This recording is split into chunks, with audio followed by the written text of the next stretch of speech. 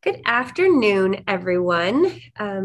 Happy to see everybody on this pretty gray and snowy day. It feels a little Christmassy, but we're into the end of January, if you can imagine.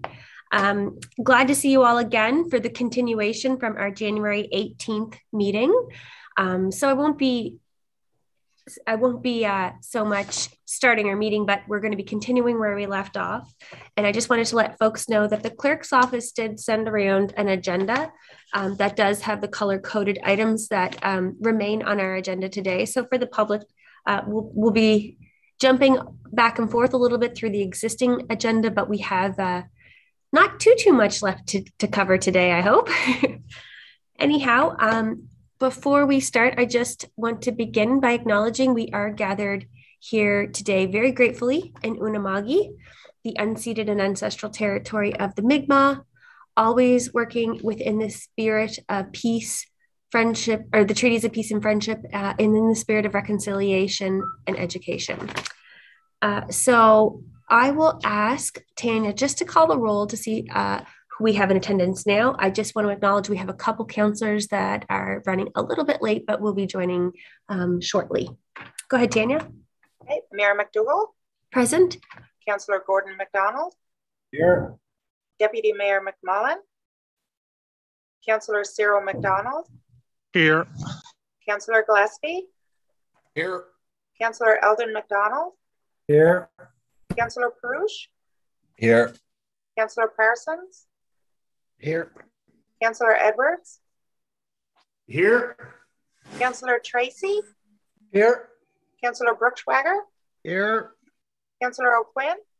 Here. Councillor Green. Okay, thank you so kindly, Tanya. So we'll jump back into this, and we're going to start today with item 7.2, business arising from council, our meeting of December 14th, 2021. So with us, we have our community consultation coordinator, Mike Target. That phone never rings. It scared me. I'm sorry about that. So what Mike is going to do today is a direct request from that meeting of where all the items in our draft strategic vision stand right now. The question was asked of him to provide that list indicating who is responsible for each of the items, where the item stands, is that item resourced or do we have to find resourcing from it? And Mike is also going to go into a bit of the community consultation piece. So how we're going to take this and go out to the community. Now, we had intended actually this week to be hosting town hall sessions in our communities, but unfortunately, because of COVID, we are unable to host these large scale gatherings of the community. So Mike and staff here at the CBRM have been working really hard along with our staff and the brilliant mind. We were talking about the importance of accountants, of Jennifer Campbell, really leading the way to make sure we can present our budget information, our vision information to the public in a way that they can really interact with it. So we're in the process of pivoting a bit, but you're going to see some really wonderful videos that are going to be available to the public, a survey where we can gather some feedback, and we'll have all of that information by the time we go back to budget consultations. So for the time being, I'm going to hand it over to Mike Target. Thanks, Mayor. I'm going to share my screen.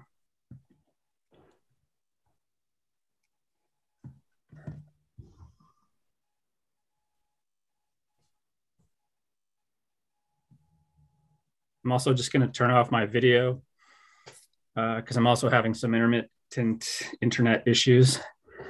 So everyone can hear me and everyone can see my screen?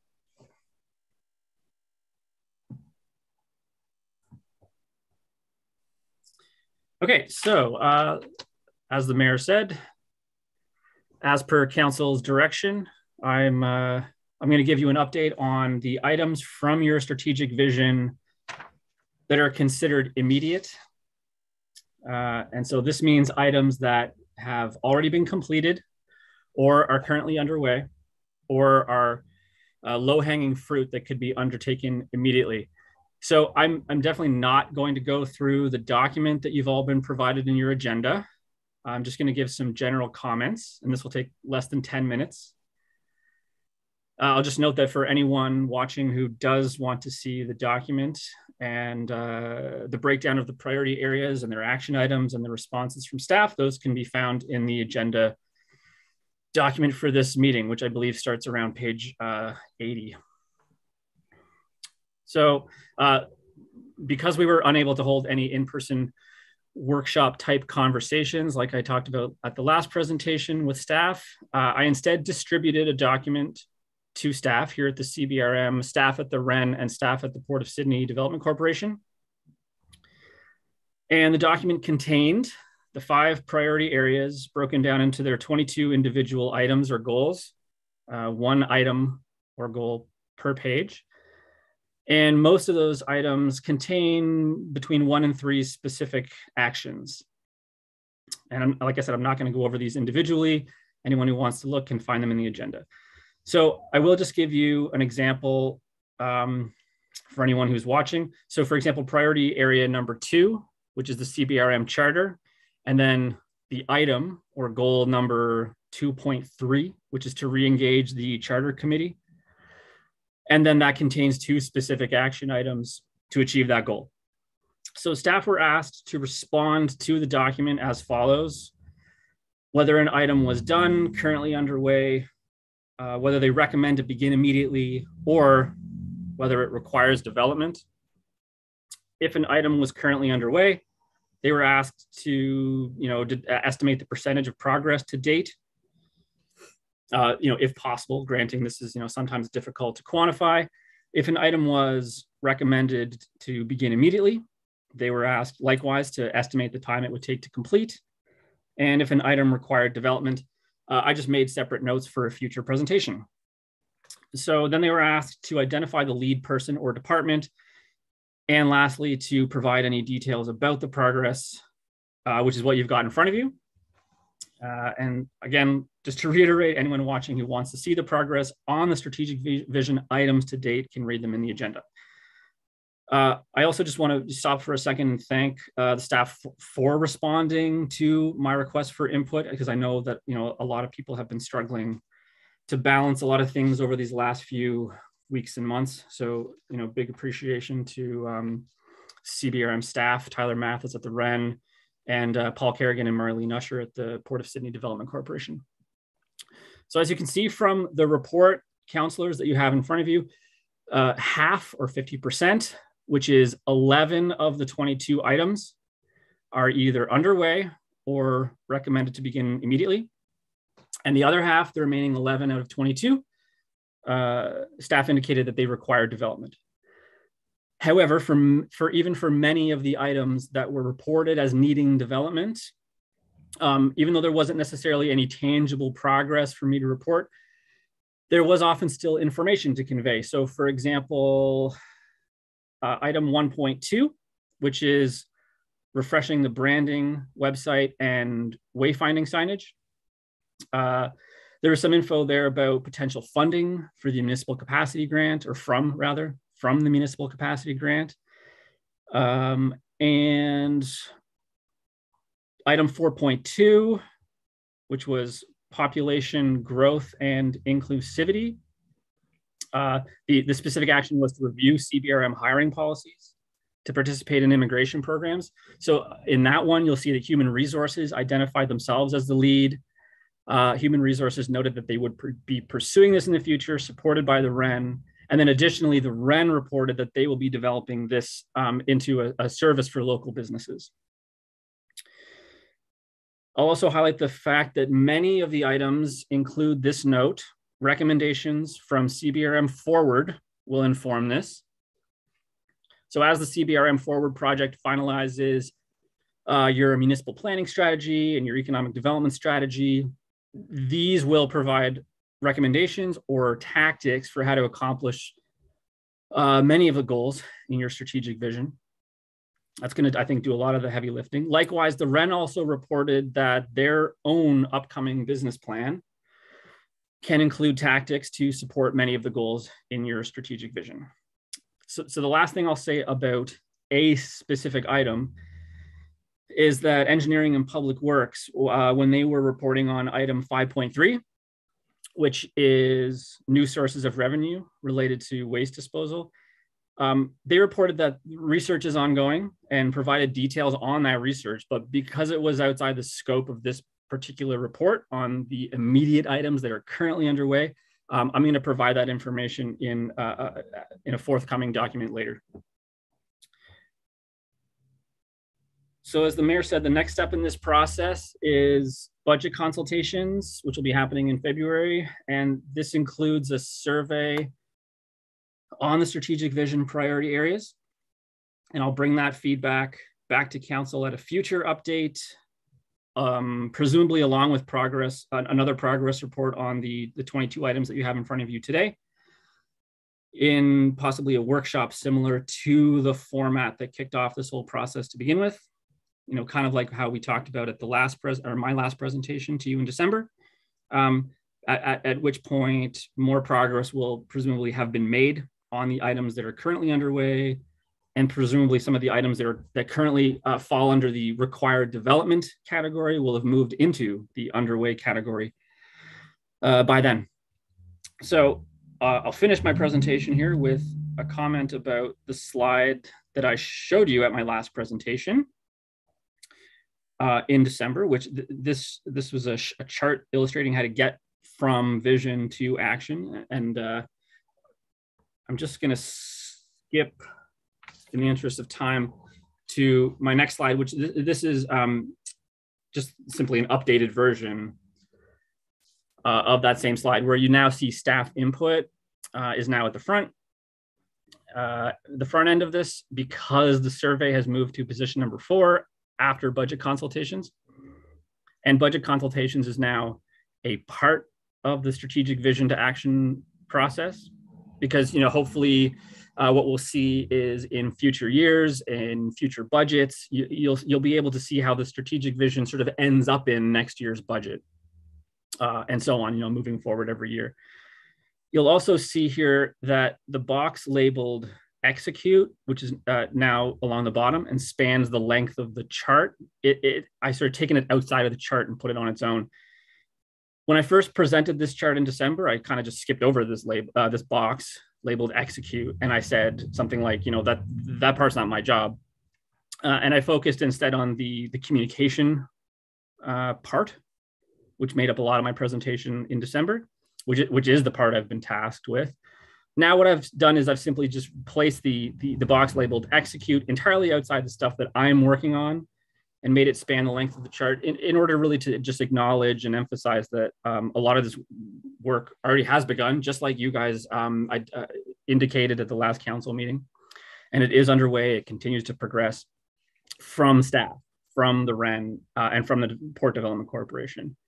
And also just to emphasize that the part I'm personally working on are what we call the key learnings and next step recommendations that are taken from your initial draft strategic vision report. And this is my last slide, just like it was in my last presentation. I just want to go over these again because I think they're really useful to emphasize the part that I'm working on. So 1, create a mechanism for implementing the actions outlined in the strategic vision and assigning a staff person as lead.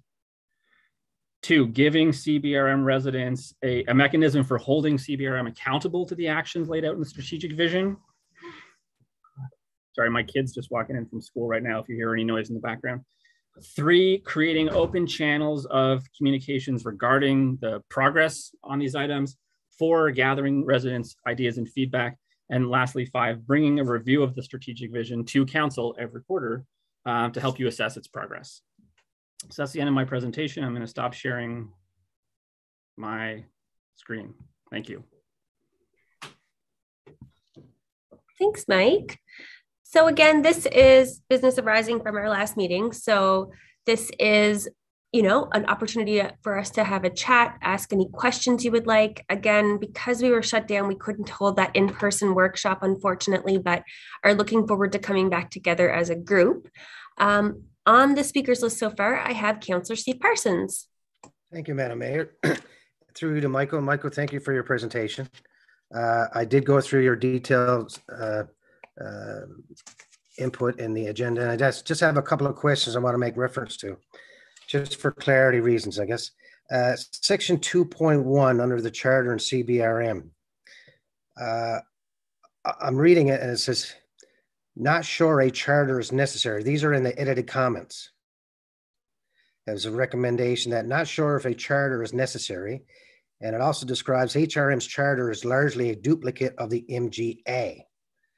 I guess from my perspective, is this a recommendation of yourself based on communication discussions with perhaps anybody from from HRM, or is it just your understanding of the MGA? And or I'd just like to know, where would that recommendation come from as relates to HRM's charter? Because my understanding of a charter is that these are things outside of the MGA that we would want to do without always going to ask for permission for from the province. So I guess ultimately that would be my first question. And number two, in essence of timing, is in relation to 3.2, the ongoing and open communications with the Port of Sydney. Again, there's a recommendation in the edited comments in your report that basically recommends quarterly discussions between the port management with CBRM administration.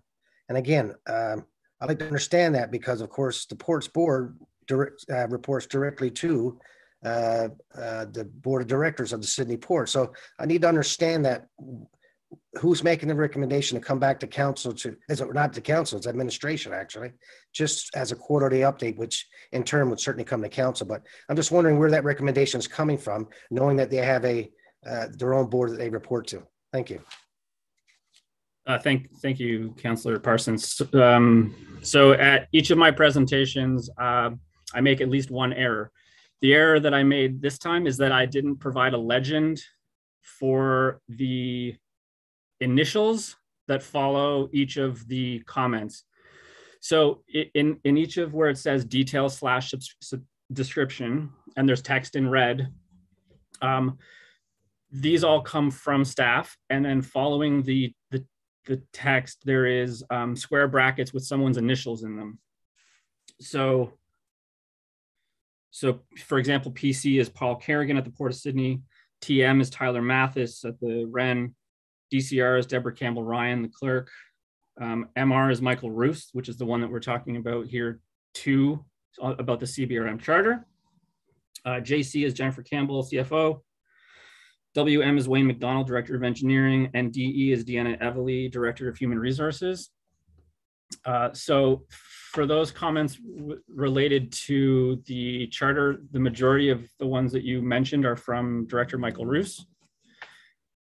I tried as best I could not to edit, or I mean, I don't want to use the word censor, but I tried not to edit a lot of what was coming in. I did edit it for clarity and brevity, but I wanted to communicate what staff wanted to communicate to council.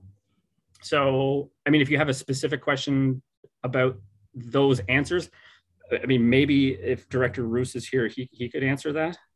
Yeah, maybe. Now that I understand your acronyms, maybe I could direct that question, Madam Mayor, to Michael Roos, Director of Planning. Thank you. Yes, Go ahead, thanks for the question, Councillor. In regards to the comment that I made on this item, largely just making the point that probably before deciding that a charter is necessary, that it would probably be worthwhile to determine what items that aren't currently provided in the Municipal Government Act that council and staff would want included, and if the provincial government was interested in making an amendment to the MGA, because if so, then a charter would likely not be necessary as long as the tools are provided in some form. Thank you, Director. Did you still have about 30 seconds, Councillor, if you had anything else you want to add? And the port question as it relates to quarterly meetings, I didn't know, again, whose recommendation that was. Okay, so we were talking about, I'm sorry, was that item 3.1? No, that was item 3.2. Correct. Right, so Paul Kerrigan responded to this saying that the Port of Sydney Development Corporation currently reports to CBRM monthly on financial information via the CFO, and currently reports to CBRM annually at its AGM. And then, so that's just sort of an answer to the suggestion that ongoing and open communication with the Port of Sydney Development Corporation would be beneficial. So then he simply said that they agree. Regular meetings quarterly between CBRM administration and port management to discuss common issues would be useful.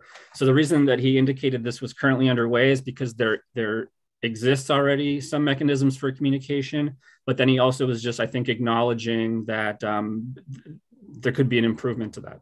That's the gist that I got from it. Does that answer your question? Thank you for your answer. That's your time. Good, thank you. My apologies, Madam CAO. I was paying attention to the chat, trying to keep track of the speakers list. I missed your hand up there. No worries. I was just going to comment on the whole charter issue.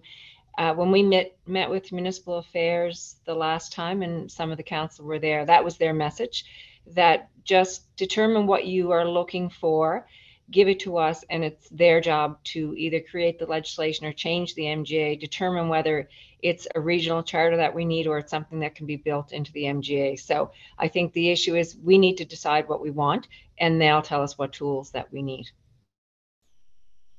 Thank you, Madam CAO. And just as a point of information, since our last meeting, I did reach out to the Charter Committee to try to figure out some availability, and there is a meeting to reconvene that committee in the coming weeks. I don't know, I can't remember what it is off the top of my head, but and I stated very clearly to the committee, it's such a timely opportunity for us to get that list of what we want, what do we need to ask permissions for or authority for because of that review of the MGA. So that is also happening as well.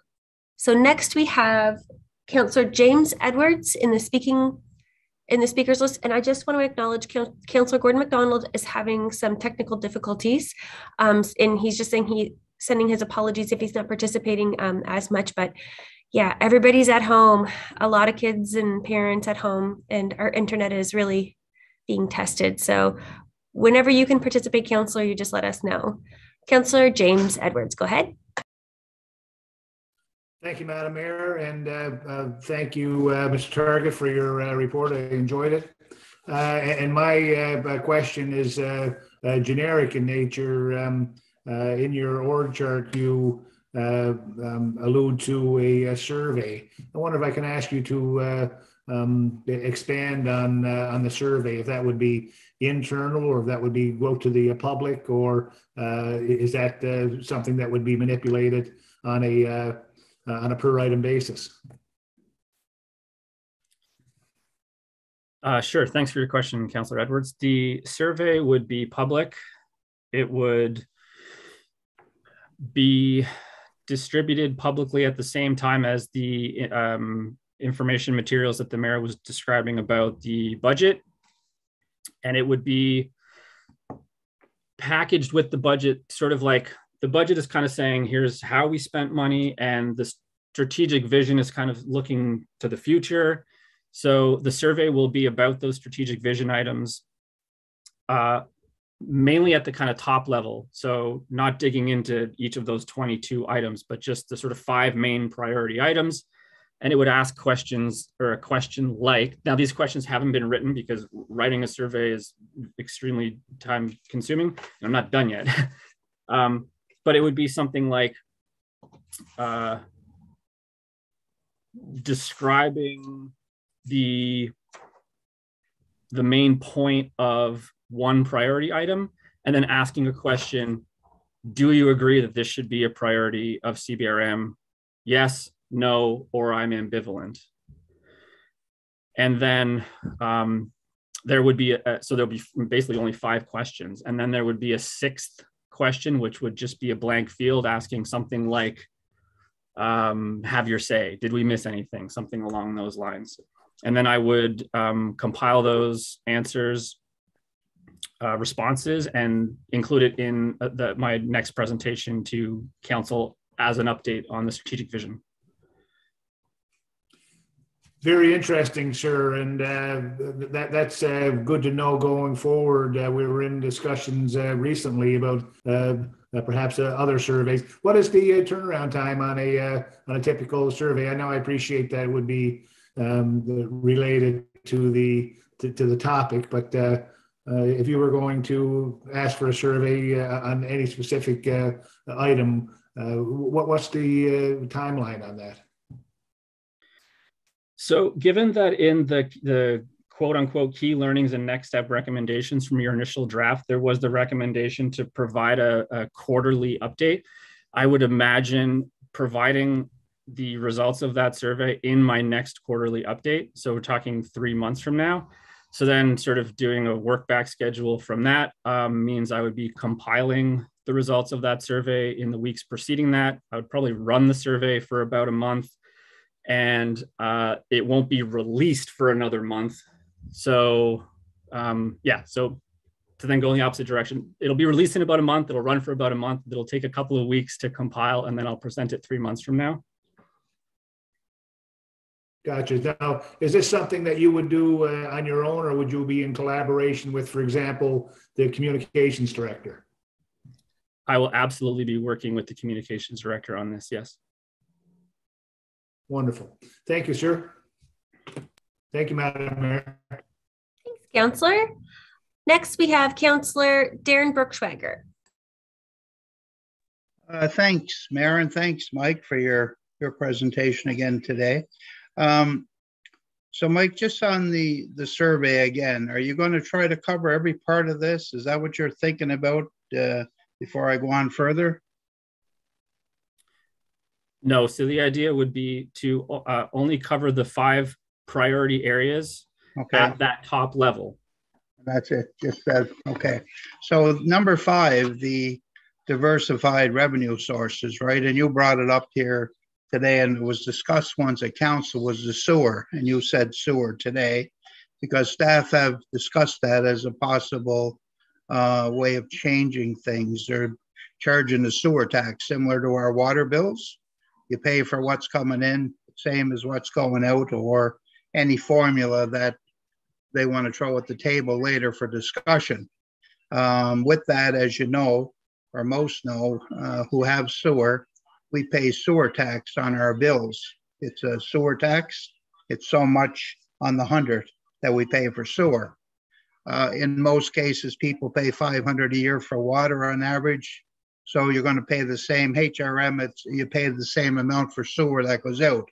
So hopefully, as the survey goes out, you'll be able to roll out how much it would actually cost extra for this for customers, or rough approximates, because if it's in the survey, that's the time you want to hear from the people, right? Because I haven't heard anybody tell me they want to pay more money for services lately. And it's certainly something, a good point to get that survey at that time, Mike, you know?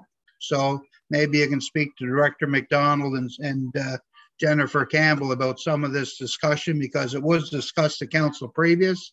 And although sewer wasn't mentioned in the document today, you brought it up. So it is important that we're open and transparent with the public on this stuff if we're going to do that survey. Thanks, Mike. Appreciate it.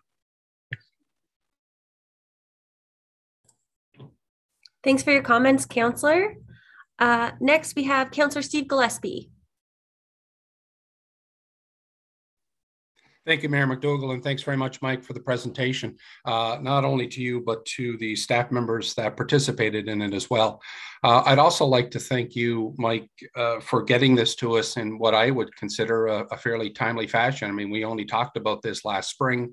We only started agreeing on some of the points that we thought were important, our big 5, I think is what we're calling them.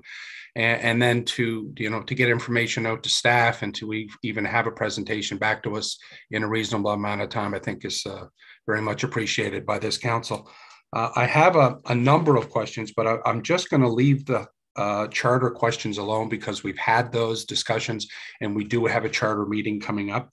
When it comes to your revenue sources and increased revenue sources, are we looking at creating new revenue sources, or are we looking at going to municipalities in Atlantic Canada, as I always like to do when I'm looking for changes, and see what they do?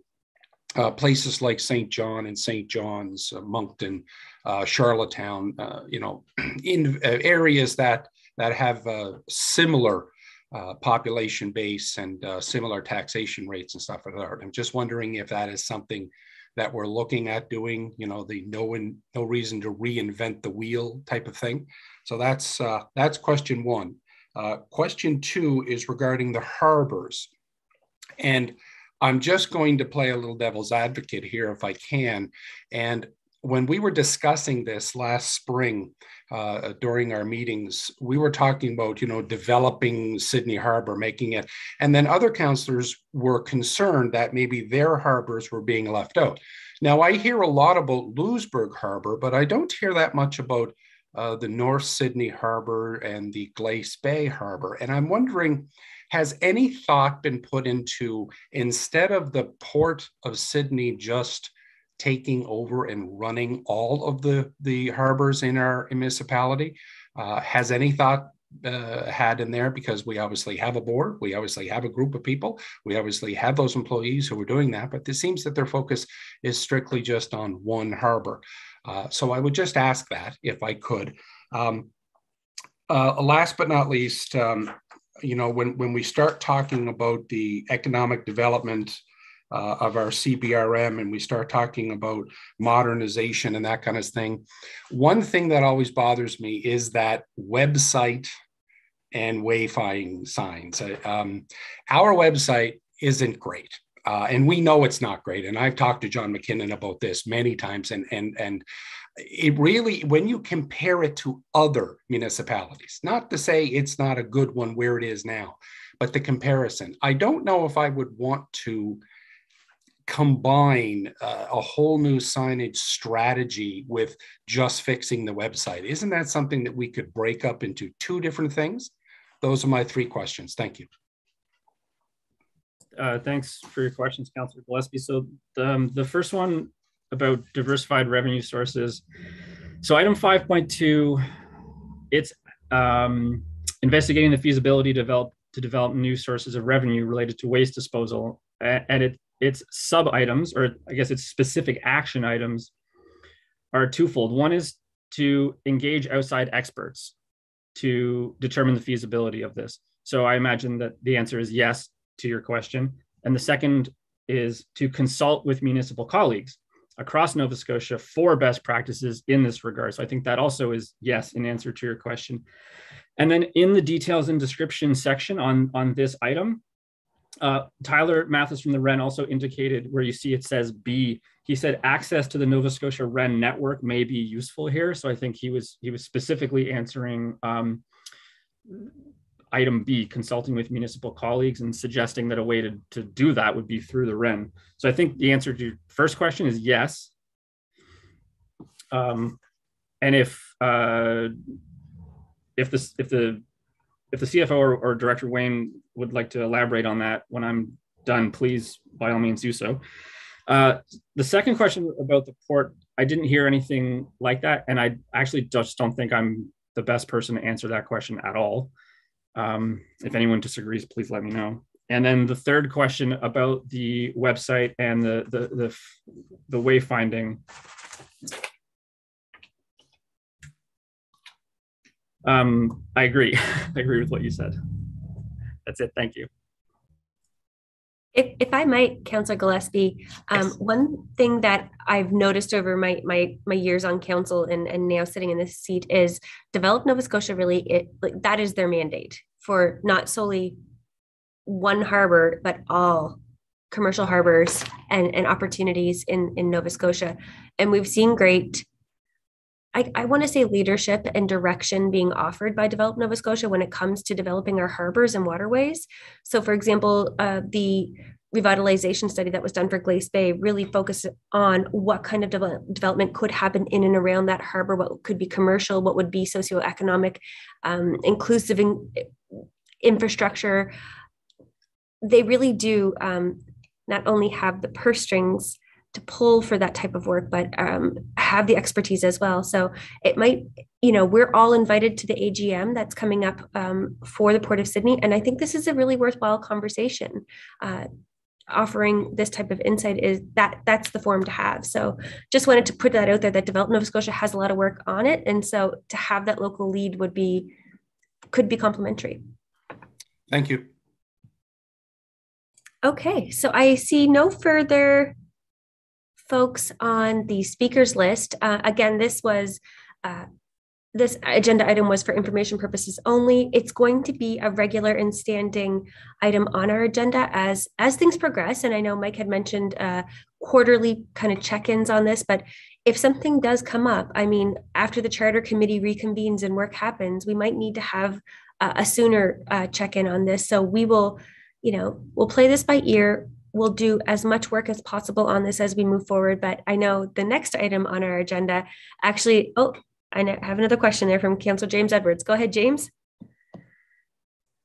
Thank you, Madam Mayor. And just, I didn't mean to interrupt you there, but you alluded to a point, another question that I was going to ask there, something that Mike Targett mentioned in his earlier speech there about workshops. Are we going to be having continuous workshops on your platform as well, Mike?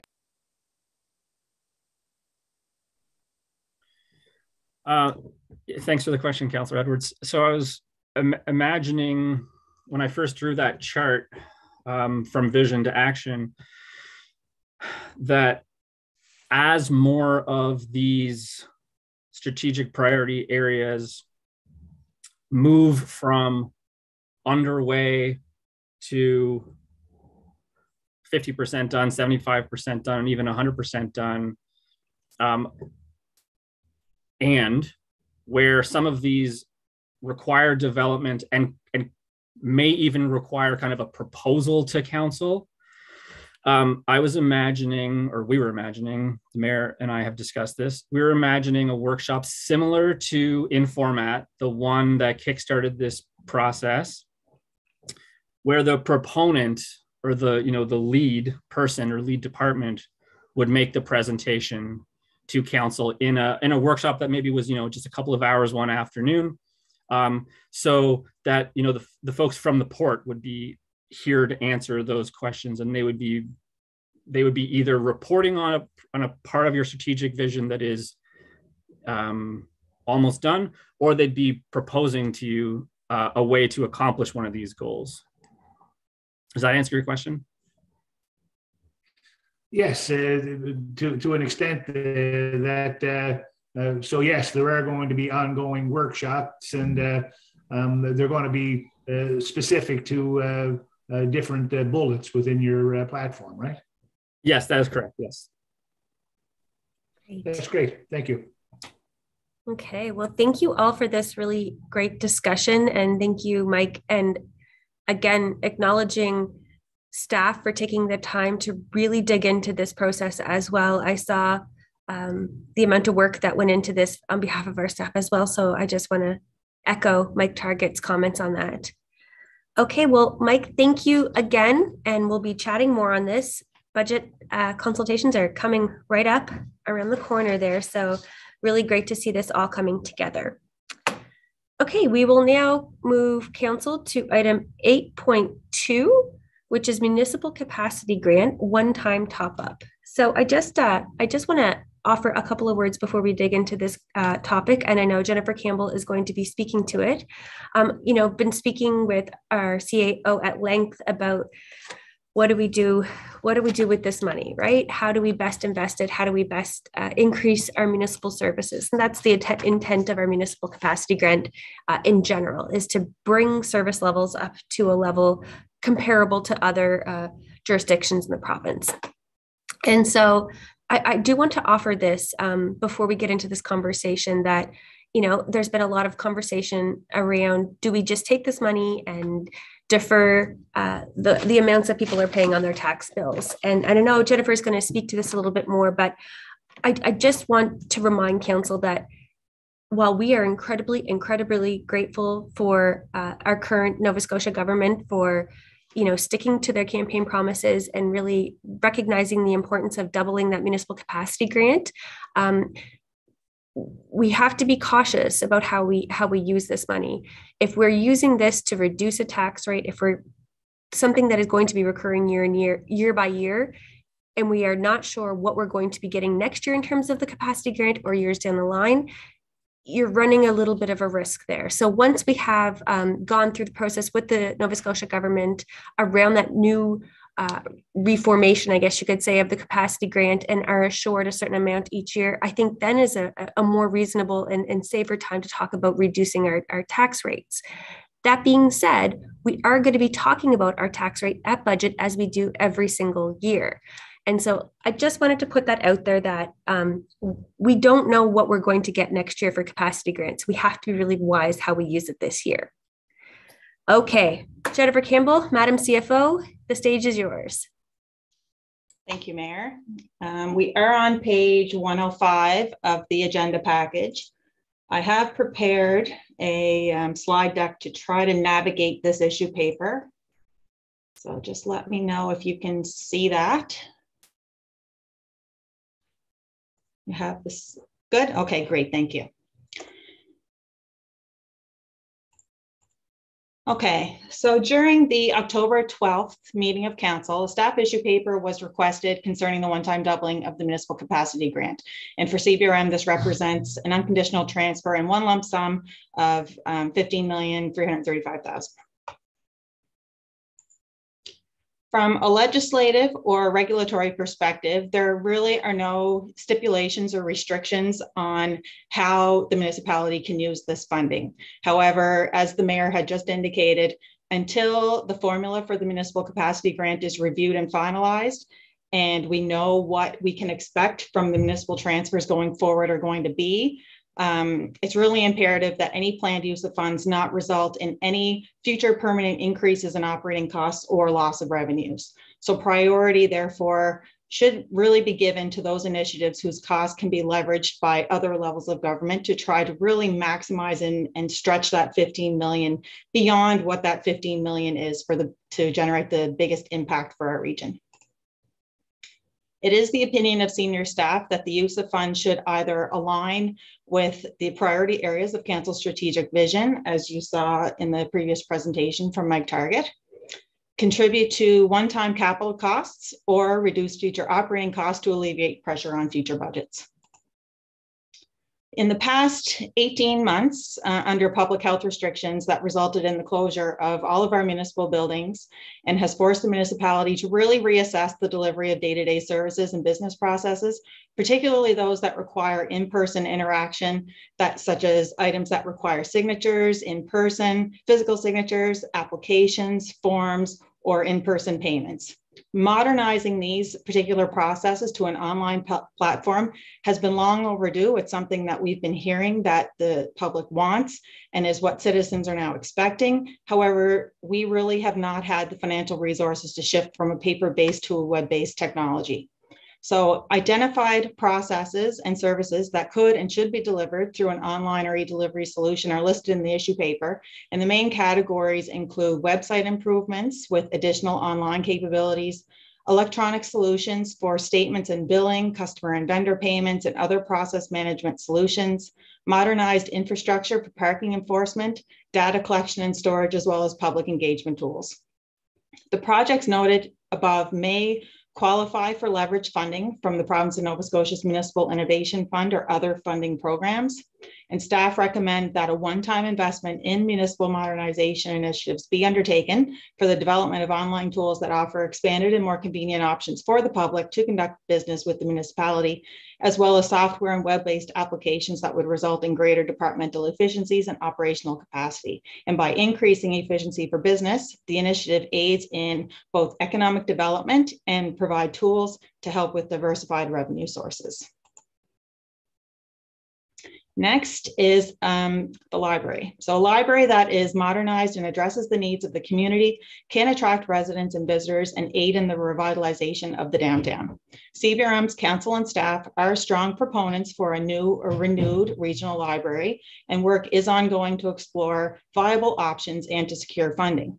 In order to keep our overall debt and debt service costs at a manageable level, staff recommend that council set aside $3 million specifically toward funding CBRM's share of the Sydney Library project, which would again be leveraged to access funding from other levels of government.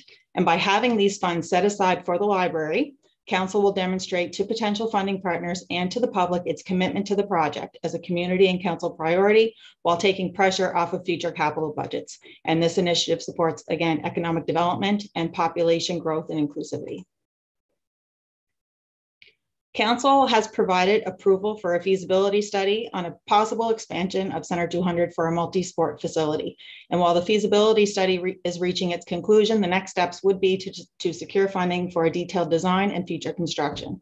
This project builds on CBRM's historic success in hosting events that showcase CBRM on the world stage, and an expanded building footprint is needed to be successful in future bids for event attraction. So in addition, with the growing popularity of court sports and the lack for an accessible and available regional venue, the expansion would provide a facility enabling growth and capacity building for a variety of sports at the regional level. So staff recommend council set aside funds to assist with CBRM's portion of funding for this project. And again, this initiative supports economic development and population growth and inclusivity. COVID has shown us the importance of being outdoors for both mental and physical health. This is also important in attracting newcomers to the area as it enhances the quality of life for CBRM residents. CBRM parks, playgrounds, and community spaces throughout CBRM are now in greater demand and with many in disrepair. It is recommended that council authorize staff to commence a community consultation to identify potential projects throughout CBRM and that funds be leveraged to access funds for newer improved outdoor recreation spaces and equipment. So this initiative is key to strategic vision for population growth and inclusivity and development of harbors. And I have noted, getting ahead of myself. Yeah, economic development and development of harbors. The HVAC system at City Hall is stretched well beyond its service life and is long overdue for replacement. This has been identified as a need in the past several capital budgets. I think it's been talked about for the last 7 since I've been here. However, has been deferred each year due to the size of the capital replacement cost, the lack of cost sharing or funding opportunities, or limited borrowing capacity. In addition, the lockup at police headquarters requires a retrofit, and there has been ongoing issues with air quality, paint, and other equipment that poses various safety risks. It's recommended that funds be allocated for a one-time investment in a new HVAC system that would provide a more reliable and energy-efficient solution for air quality at City Hall and for police lockup upgrades. Funding the capital costs out of top-up funds will preserve borrowing capacity for other capital projects and priorities, and will also result in immediate operational savings through energy reduction and provide a safer environment at the lockup facility. And since this issue paper was prepared, a new federal funding program, COVID-19 Resilience Stream, has become available. It's a rebranding of ICIP, or a portion of it, and is available through the federal government for municipalities pursuing ventilation improvement projects, which at a cursory glance could result up to 80% funding for HVAC upgrades at our facilities, which is great news.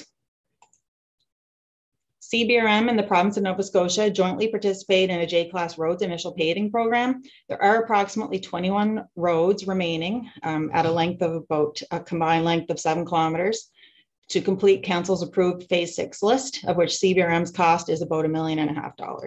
The province ultimately approves which roads and maximum cost sharing, with CBRM's portion funded out of operations ranging from $130,000 to $300,000 annually.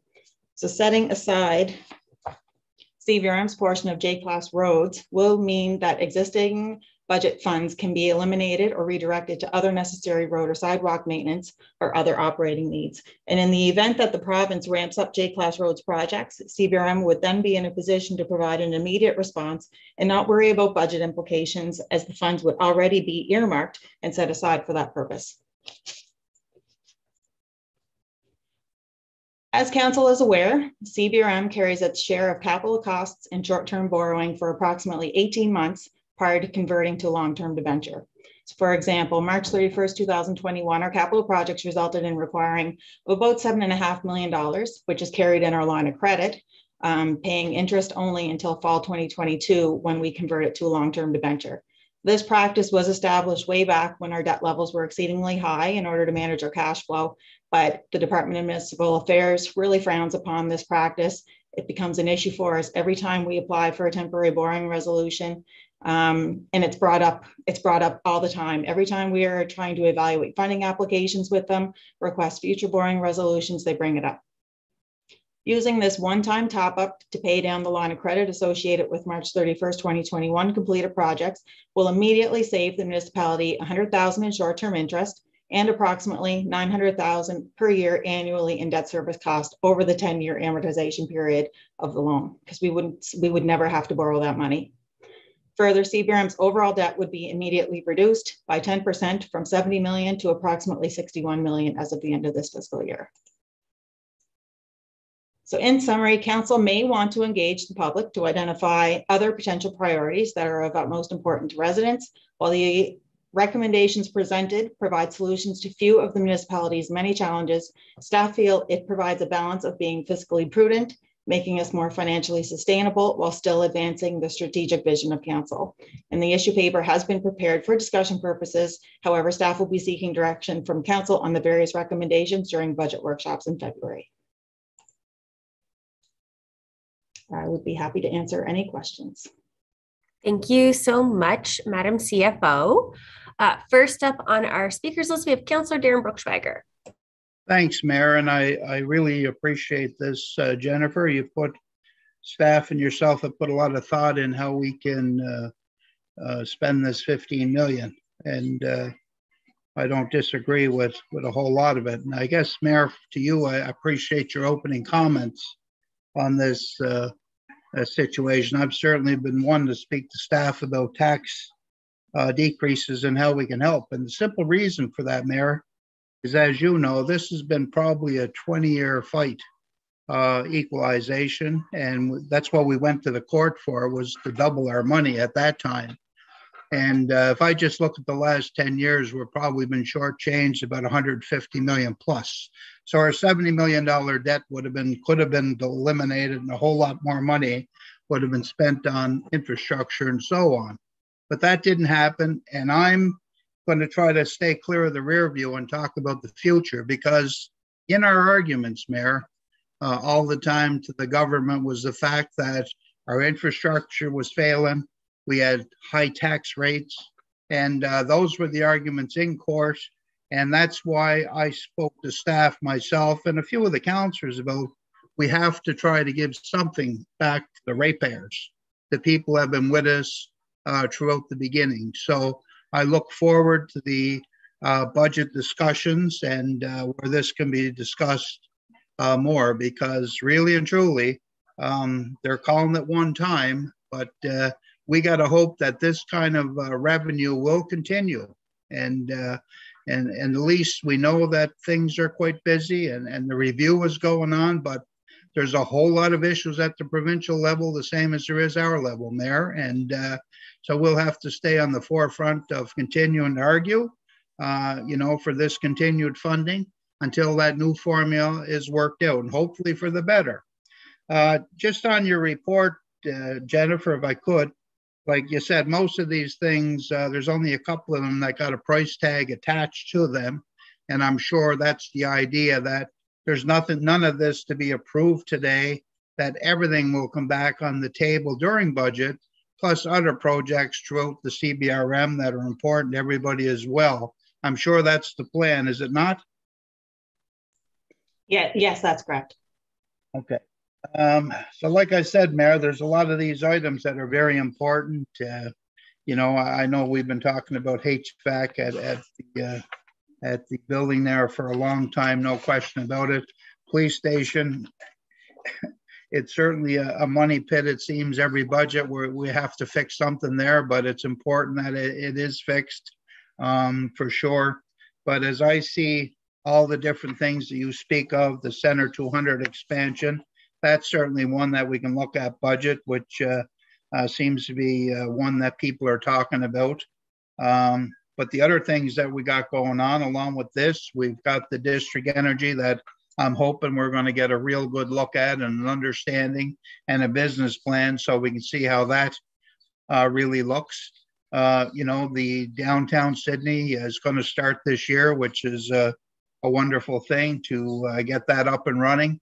So there's a lot of things on the go here in CBRM, but it's important, I think, that all 13 of us have an opportunity to review it all in detail and make sure we can divide things up north, central, and east the best we can. And we know some years it's a little greater in some areas, but it's important that we all are able to show our residents something. And with that said, along with, I'm hoping with the cap, Mayor, we're at a 5.4% of an increase this year on the cap. So that's revenue that we'll have to talk about. That rate, is the rate going to be the same?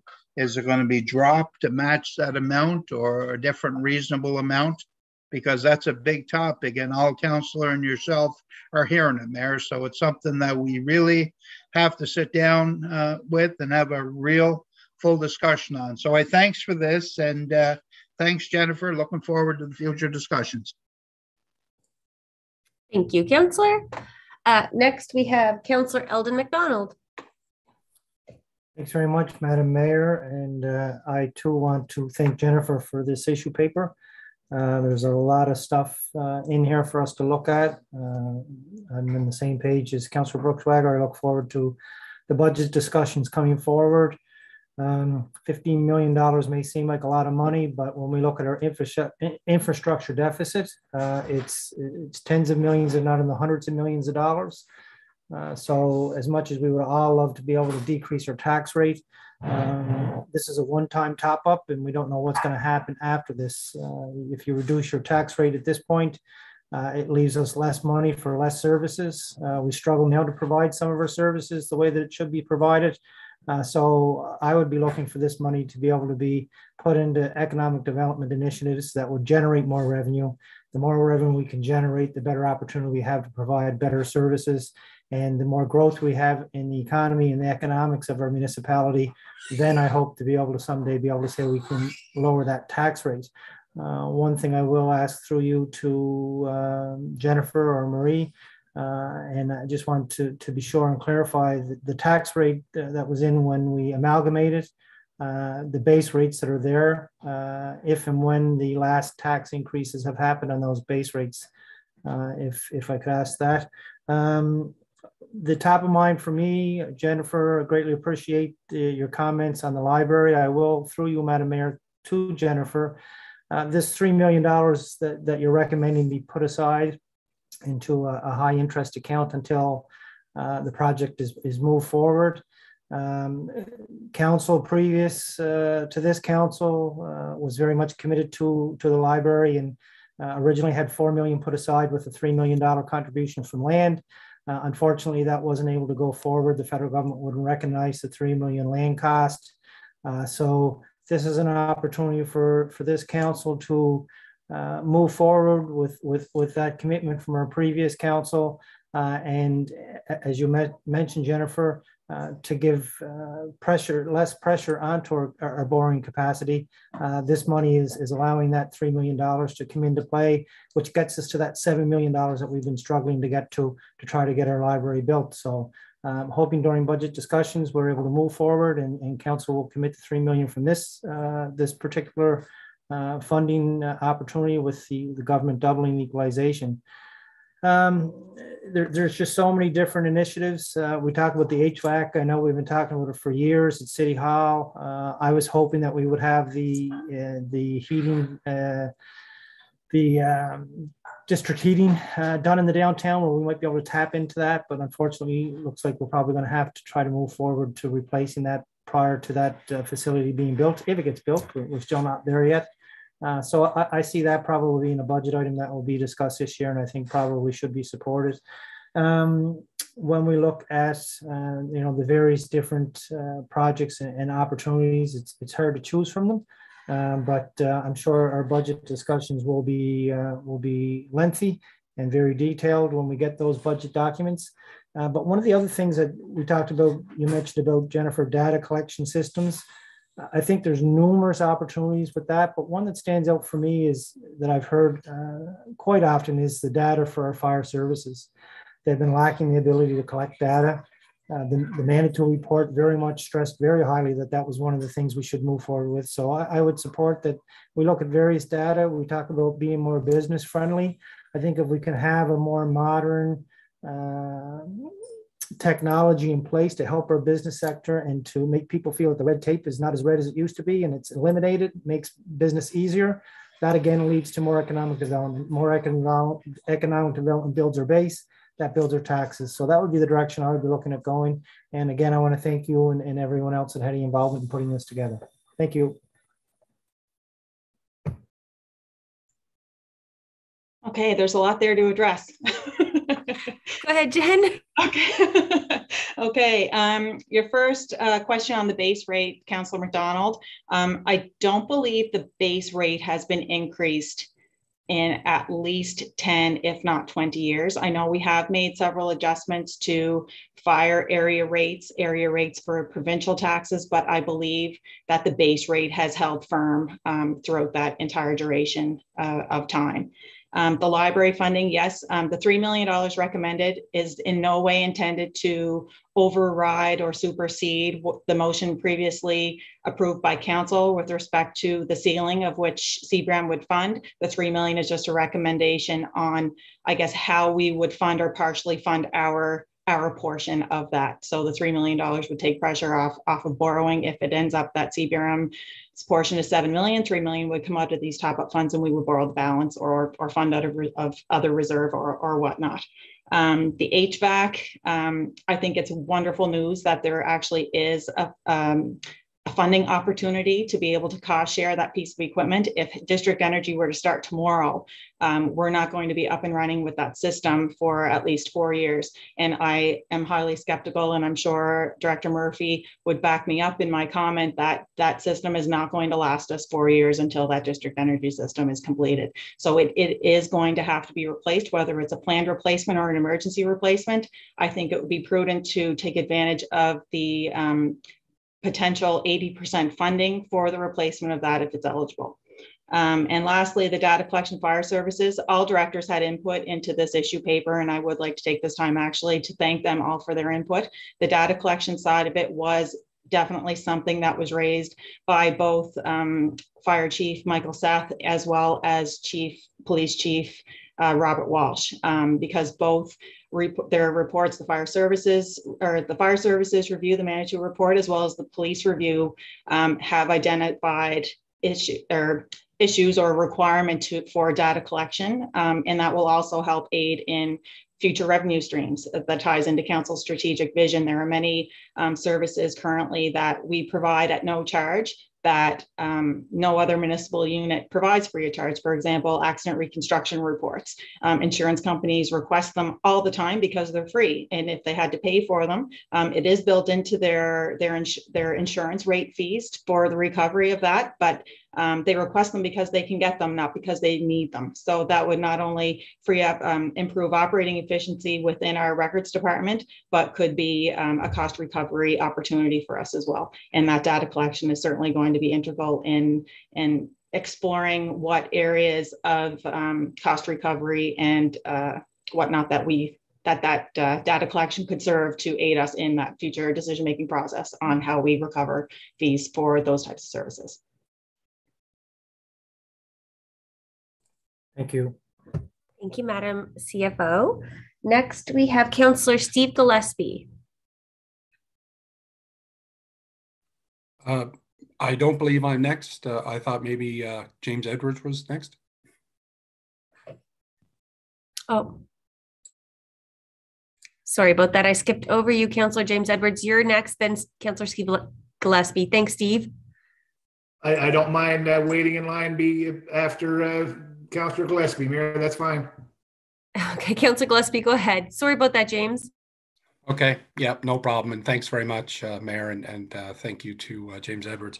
Unfortunately, I am going to be long.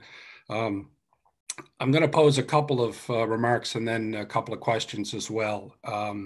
This $15 million from the provincial government is a welcome amount of money, but let's keep in mind that this is something that was promised by this government The previous government has taken upwards of $22 million away from us by freezing the amount they give us and then not freezing the amount they take back. So $15 million seems like a lot of money, but the reality is if you compare the last 10 or 11 years, we're actually still in debt over this. So when I look at this and I look at the stuff that was suggested here, I don't think anybody in this council, and maybe I'm wrong, but I think the Center 200 project is important. I think the library is important.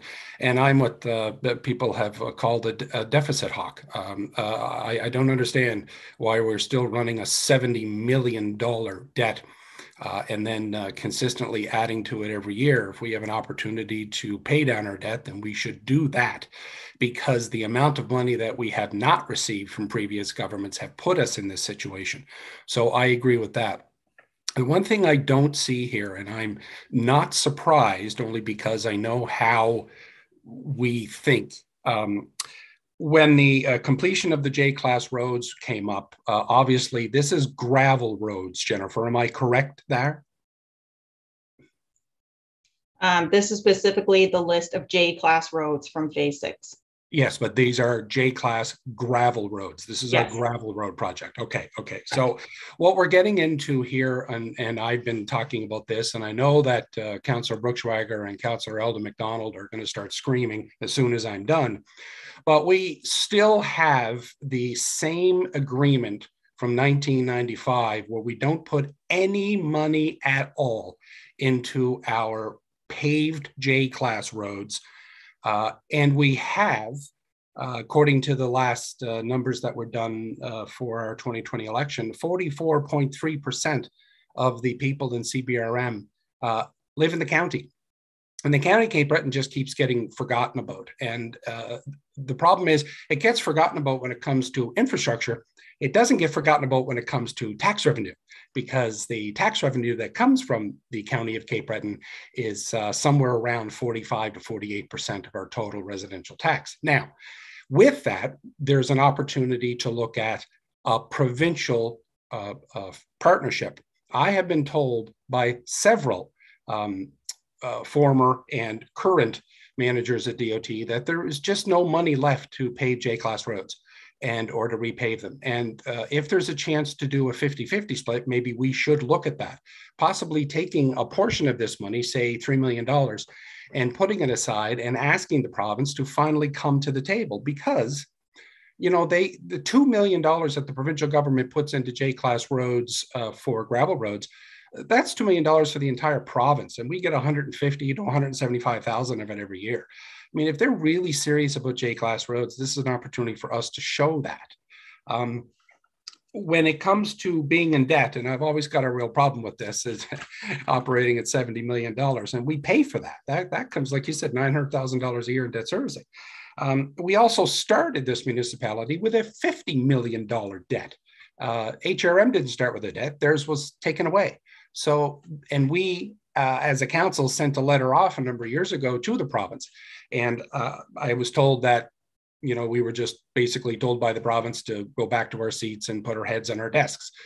This is questions that should be asked. So are we even thinking about changes to how we proceed when it comes to J-class roads, repaving and 50-50 splits? Is that something that we're looking at? Because, and keep in mind that the minister told us they are reviewing the service agreement from 1993-94. And I don't know about anybody else on council, but when the provincial government says they're reviewing, that sends a shudder up my spine. Thank you. Thank you, Councillor. Not sure who wants to take a crack at that. I will offer this though, Councillor Gillespie, there is a provincial roads committee that has been formed. And what I can do is reach out to my NSFM colleague, Emily Lutz, who sits on it, and see where they stand. And if there's any information we can get back from them, if that's of any help. That'd be great, thanks. CAO. So I'll take that one.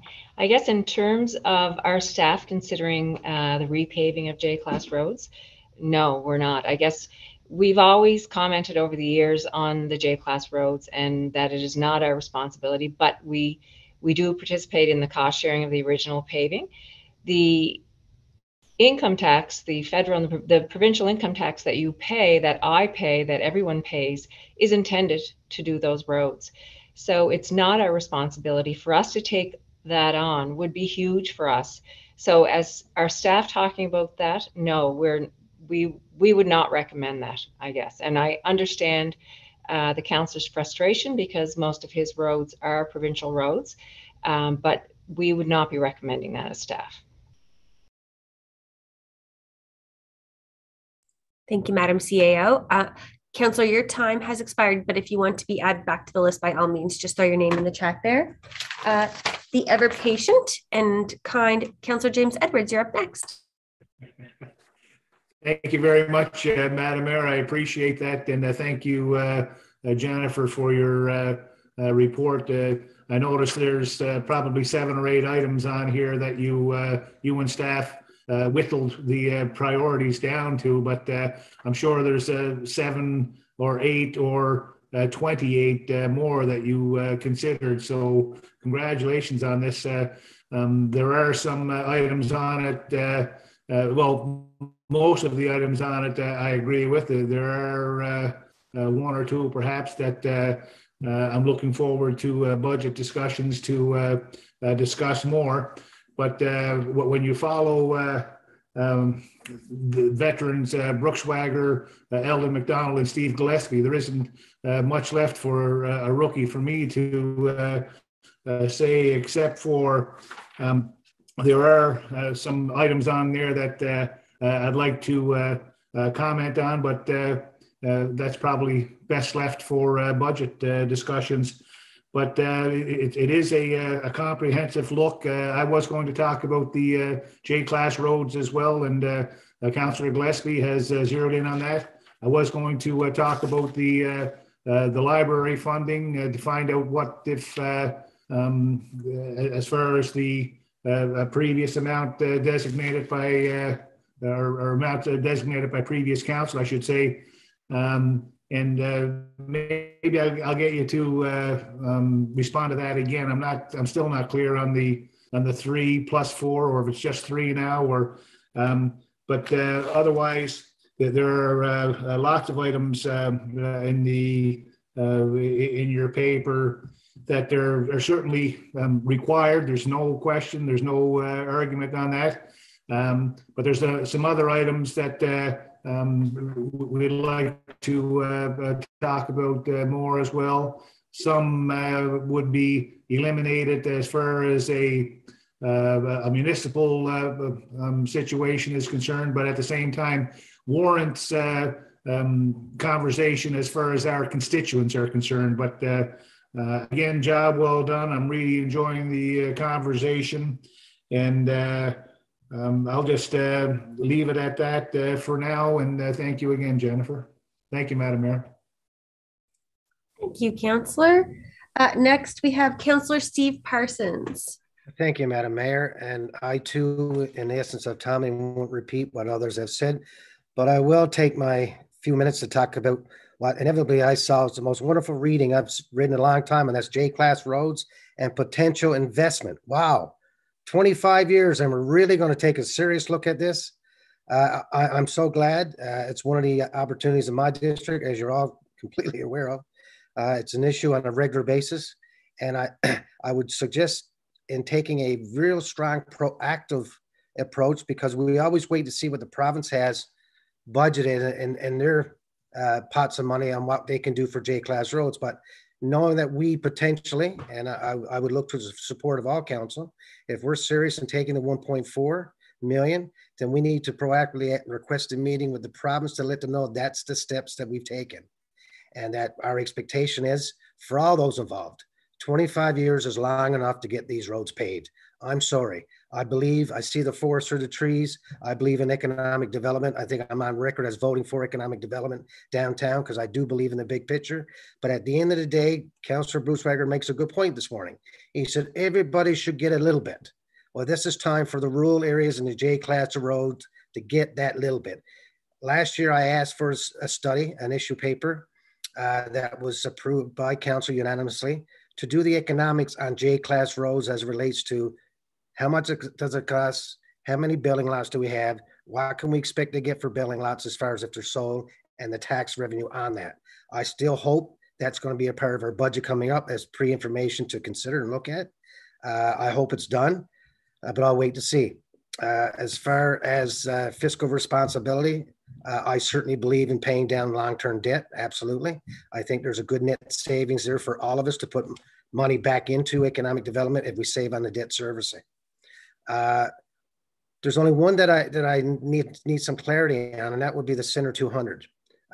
My memory serves me correctly. I know we had some debate last year as it relates to other sports, including basketball. But I'm told that there's now a play of doing the Center 200 in terms of a potentially memorial hockey bid. I'm not aware of those conversations in terms of sitting in on those conversations. I am told there's other meetings going on with MLAs and MPs, which wasn't privy to all of council, but just a district councilor. So I think there's a lot of information to come. Need more details as to what that would look like.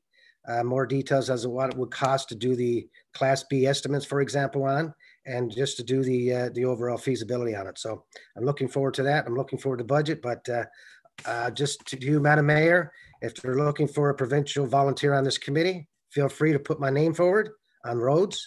I'll certainly volunteer to sit on any committee that talks about J-class roads or gravel roads, because in the rural districts, not only do we have J-class roads, we got gravel roads, we got private roads, and I'll be honest with you, most of these roads are dirt roads. They're not even gravel roads.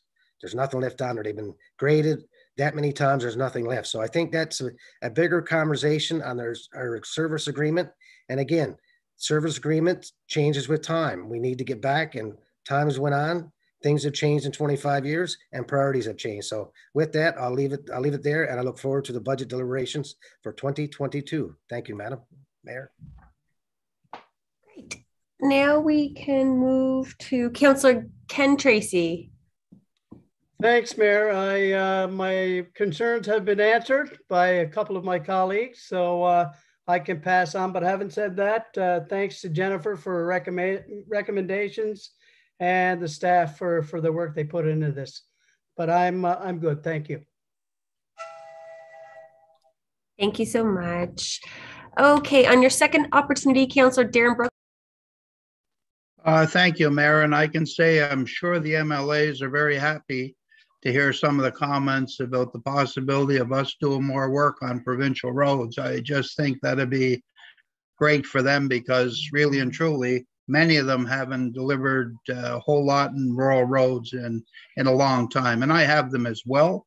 But the truth is, when you're playing around with the amount of revenues we got, I wonder if you want to take that from the areas we're responsible for. And as mentioned, we got 100-year-old sewer lines, and we all got roads that are falling apart within our communities. I can name 6 of them right now that aren't fit to walk on in District 10, and they're not rural. They're ones that we are responsible for. We have put in a bit of money every year with J-class roads, and I always supported that. But remember, J-class roads are provincial roads. We agreed to do that to help. Plus, we're over $500 million a year that per kilometer we pay so much as well in that funding formula. Now, if the funding formula can be rejigged and played with, 43 cents of the rate in the rural areas, you pay $1.41. 43 cents of that is for education, housing, and corrections. If we can make some changes there to get some of that out so that we can put into this here, I would agree wholeheartedly. I'm there. But I was at the gas station the other day, $74 to fill the tank. There's a lot of gas tax money there. Not on my street, but I'm also subsidizing those rural roads to be fixed. Now, I represent rural people, but the truth is, with our current amount of money, there's only so much we can do. We have to be after the province and our MLAs, fix the roads. That's most important. And I'm looking forward to this as well in budget conversation, because I've got so much that we can talk about here. Thank you. Right on time. Thanks, Councillor. Next, we have Councillor Cyril McDonald. Thanks, Madam Mayor, and I'll be brief, I guess. Most of my points have been raised, but I do feel the need to touch on J-class roads. And Councillor Bruchschwager says we should all get a little piece of the pie here. Well, that's the only thing in there that impacts my district directly. I've only got a couple of those roads that are still dirt, and at the end of the day, this is an agreement with the province that it's 50-50. Do I think the other roads those that are paved need to be attended to? Absolutely, but let's focus on the ones that are dirt. And I think, Councillor Parsons said it best. They're not gravel anymore. They're dirt. Some of them are right down to near nothing. So I think that's a great recommendation. Jennifer, I think everything in here I agree with, and I certainly was happy to see the J-class roads brought up. And I think it's time that we put that money aside, and maybe the province has the same mindset and they'll match our 1.4 million and we'll get them all done, and we can move on and then start holding them to task and going back and paving some of those other roads. I wish that I had a town in my district that I could say there was some nice roads to drive on, but unfortunately, about 95% of mine are provincial, and about 90% of those 95 are in pretty desperate shape. So I'll just leave it at that. But thanks, Jennifer, for these recommendations. Thank you so much. And I have to apologize. I'm so sorry, Councillor Gordon MacDonald. I skipped over you. If you're able to connect, the floor is yours. Thanks, Mayor. My connection's really unstable. I've missed most of the that went on here. So I'll just let it go from there and see what I can get from the rest of this. Thanks. Thank you. If you want, Councillor Gordon MacDonald, if you want to type a question into the chat, I can I can read it on your behalf for all of council, and if there's a way that we can get staff to answer, yeah, maybe it's the time we also incorporate some talk about pressuring all of our colleagues to help us with connectivity across the board. So yeah, if you want to write your question in the chat box, I'll gladly read that out. In the meantime, I will now go to Deputy Mayor Erling McMullen. Thank you, Madam Mayor, and my apologies for being late. I had another commitment. So I did try and get caught up a little bit. Unfortunately, I will have to watch the first little bit to see what I missed, but I didn't hear so much touch on outdoor recreation and community spaces. So if I'm repeating yourself, someone just wave your hand and let me know, and I'll shut her down. But I too agree that a lot of the things listed in here are great, like the idea to discuss them during budget. They're all very valid, but I also really appreciate the idea of outdoor recreation community spaces. I mean, with this money, would we love to offer tax deduction? I'm sure we would. But I have received, probably without exaggerating, maybe a handful of calls and a few messages with people expressing their concerns and their priorities. One concern was, yep, we need a new library, but I don't want to see all our money put on a new library. And yep, we need to develop Sydney, but I don't want to see all the money put into Sydney. People are looking for a little bit of a reprieve or a little piece of, they want to feel that they're receiving it as well. And I understand where we've been so underfunded for so long that it's not a large amount of money. But when you look at outdoor recreation and community spaces, now I'm not talking, I'm not even going to, I'm not having the same conversation about reaching out to a consultant. That's not what I'm looking for here. But right in this, separate from that piece, it talks about reaching out to the community, perhaps to see what the people want. I can only speak for the North Side. I know that we do rely a lot on volunteer groups and things like that to keep festivals going. Like, for example, Johnny Miles and Bartown and the Frolics and all those good things. COVID has been hard. Our volunteers have been hard. I'm just finding it very difficult to repetitively say to people, well, until we have a group, we can't have any kind of things go on so much for the North Side. I mean, in the core of Sydney, which is great, but a lot of people don't have the access to get there. I don't think it's a lot of money to put aside, but I really would like to see that we do make an effort in the upcoming season to make sure that all areas, North, Central, and east. And when I say north, I'm including Searles District. I'm including Boysdale and Georges River and all those places, whatever it is. But we need to start trying to bring something, just not even like, we're not talking about these massive concerts or anything like that, but make a conscious effort to make sure that there's activities and things available for our residents in all areas. Yes, I'm north, so I'm a little on that side, but because it has been very dry here for a very long time. We've lost our Canada Day celebrations that used to be funded by the municipality. We've lost a lot of things. And yes, because the groups may not necessarily be there, but it's not all cases. So I would like to see that attention be put back, because regardless of how we do it, I think our residents have had a few tough years, and it would be nice just to spread the wealth in that kind of a way. And I just wanted to put that out there. Thanks. Thank you, Madam Deputy. Next, we have Councillor Darren O'Quinn. Thank you, Madam Mayor, and thanks, Jennifer, for your presentation as well. I guess where I'm at, I'm more of an optimist than some of my other councillors. I'm hoping that the 15 million this one-time top-up is going to be at least an annual thing, and hopefully when they finish the review, it's going to be even more. But I guess that's, for another day. But I agree with most Jennifer's recommendations here as well, and a few more than others, of course. The open spaces and rec places, I'm all aboard with that. The library, $3 million, again, all aboard with that. The CBRAM Center 200 expansion, all very good points. And of course, like with the HVAC system, if there's 80% funding, we'd be crazy not to go after that right now. Basically, I'm looking forward to talking this at budget. Lots of stuff to talk about, and I'm very excited about it. So thank you, guys. And thank you again, Jennifer, for your presentation.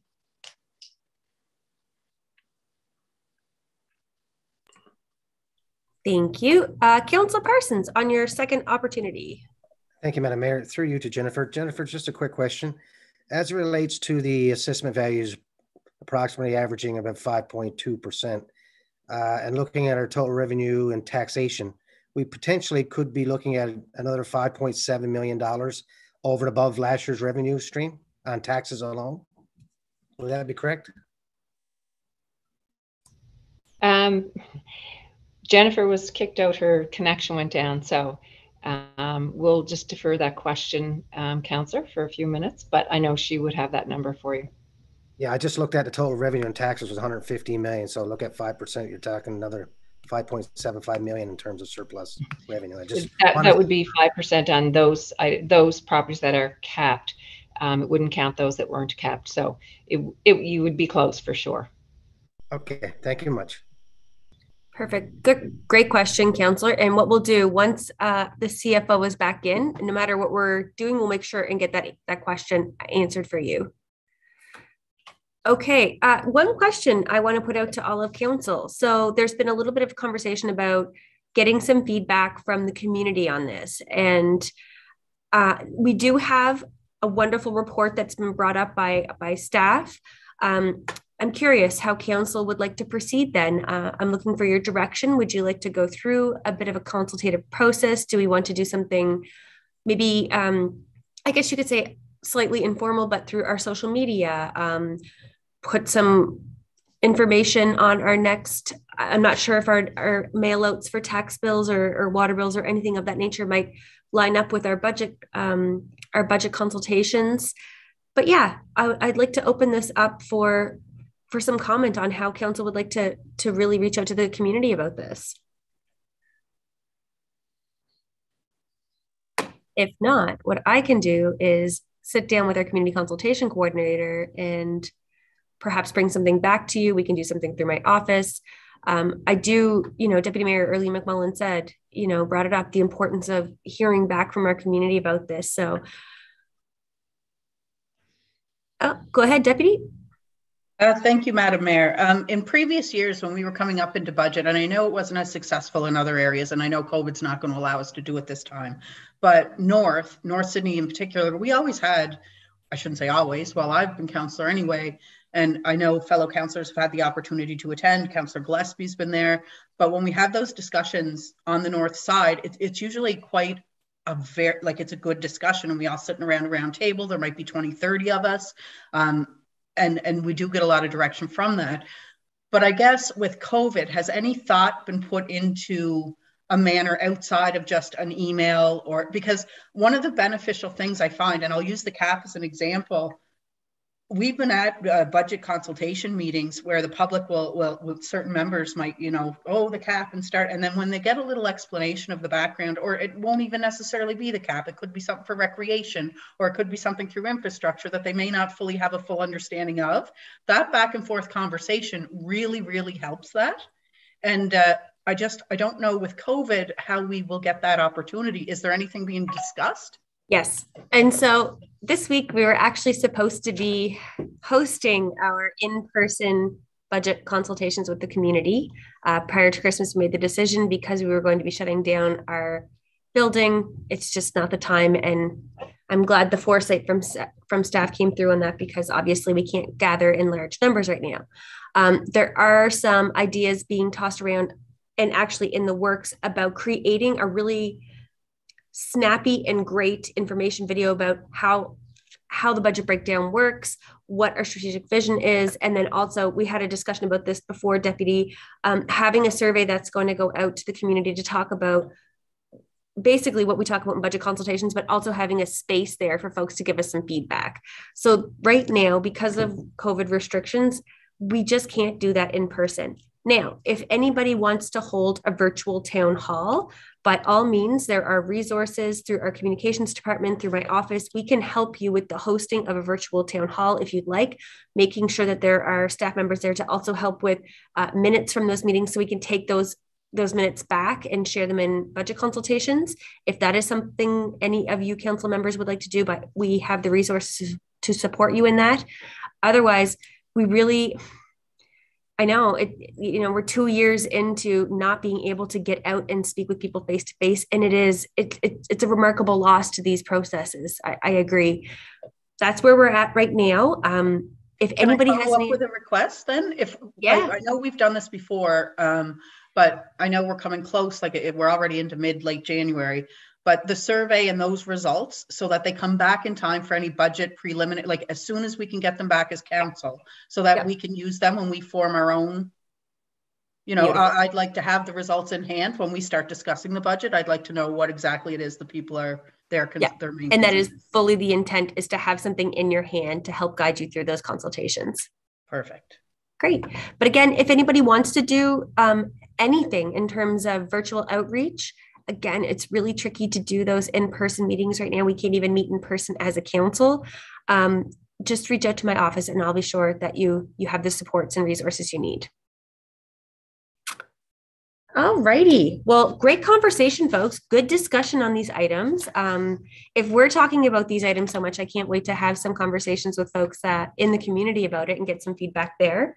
Because that was for information purposes, we don't need any motions or what have you, but we will be bringing all of this back to budget as was stated. That being said, we can now move on to item number 9, bylaws and motions. 9.1B, first reading, review of building bylaw. I'm fairly certain, I'm sorry, I can't see right now, looking for Paul Burt. There you are, Paul. Paul is our manager of building and planning and licensing laws, and I'm going to hand the virtual screen over to you, sir. Thank you, Madam Mayor. I don't have a PowerPoint presentation, but the first issue before you is on page 114 of your package. Basically, we're looking to make some minor amendments to the building bylaw to catch up with some of the recent amendments the province made to the building code regulations, as well as we're looking to make some tweaks to the permit fees, mainly one, adding a new fee to double the permit fee when work starts without the building permit being in place, as well as just tweaking a couple of the other minor charges. So the purpose, again, of these amendments is basically just to kind of make the bylaw, clarify it, be more in line with the provincial regulations with respect to non-structural renovations, raising the threshold to when a permit is required. Back in 1989, when the province first adopted the Building Code Act, it set a minimum value of $5,000 for non-structural work requiring a permit. In 2021 dollars, that doesn't buy you very much. So recently, the province made some amendments to its provincial regulations, And under these regulations, CBRM and other municipalities are allowed to have their own bylaw as long as it meets the minimum threshold of the province. So again, we're just trying to, kind of catch up, with current dollars with respect to when a permit's required, when it's, not for the big stuff, not for new construction, not for additions, not for changes of use, but, the everyday of just the work required to maintain your property. So we're looking to, increase that threshold from $5,000 to $10,000. It makes a little more sense, as well as looking at some provisions with regards to an occupancy permit. Right now, you can apply to have an occupancy permit before the job is finished, as long as there's nothing unsafe because of the work not complete or being undertaken. And so we want to just put a time limit on when that, remaining work had to be done, so that an occupancy permit can be issued in a timely manner. And as well, there's a draft bylaw that starts on page 116 that has all these changes. And then behind that is we did a little jurisdictional scan of the permits that are being charged across the province. So CBRM is not the cheapest place to do the work, and it's nowhere near the most expensive place. So our permit fees that we're currently charging, along with these requested amendments, are basically still in the middle of the road with respect to what's being charged across the jurisdiction. And so basically, at the end of the issue paper on page 115, I'm offering kind of two options. One is just to maintain the current billing bylaw. However, we are recommending the council give first reading of the new billing bylaw found in the attachment and pass a motion to schedule a public hearing to consider repealing the existing bylaw and replacing it with the new bylaw as found in attachment A. And if there's any questions, any of this, I'll be more than willing to take those questions. Thank you so much, Paul. Councillor Steve Gillespie, go ahead. Thank you, Mayor McDougall, and thanks very much, Paul, for the presentation. And I completely agree with what you're doing here. Question I have is on page 114, and in that discussion area, where we're looking at a fine, which is basically just doubling the permit fee. Although that sounds big, the reality is that's really not a lot of money, is it? Not for most of them. Our permit fees, can range from, $40 or $50 for a minor renovation right now up to, thousands of dollars for a big commercial project. Most of the stuff that we're encountering that started without a permit are, more the minor types, storage garages being built, that's a $70 permit fee. That would double it to $140. We also have other means of enforcement. We can lay summary offense tickets that, they start at $679. So that's a fairly big penalty. And that's, mostly for, situations where there's non-compliance or we have a repeat offender that just doesn't seem to get it, that there's a law that we're all expected to follow and there's regulations, and, building code and inspections and bylaws are all about public safety. We are empowered and required by the province to, have building inspectors and have building permits and have inspections at various stages of the work. So yeah, they're not a lot of money for most part. Okay. Yeah, and that's just part of it for me. I mean, when we're looking at the illegal dumping issue, we made some big inroads there by increasing the fines and discouraging people from doing this kind of thing. And this is what I'd like to see as well. But of course, this is your department, and I'm not going to force my opinion on it. I just always find that when somebody is going to do something like that, like your indication is that there are people that do it on a regular basis, or there, and a summary fine is possible as well. I just like the fact that if there's an opportunity for us to show that we're getting a little sick and tired of it, and we're willing to put a dollar figure on it. So I appreciate the fact that you're bringing this forward, and I know there are other changes that need to be made, and I fully support it. So thank you.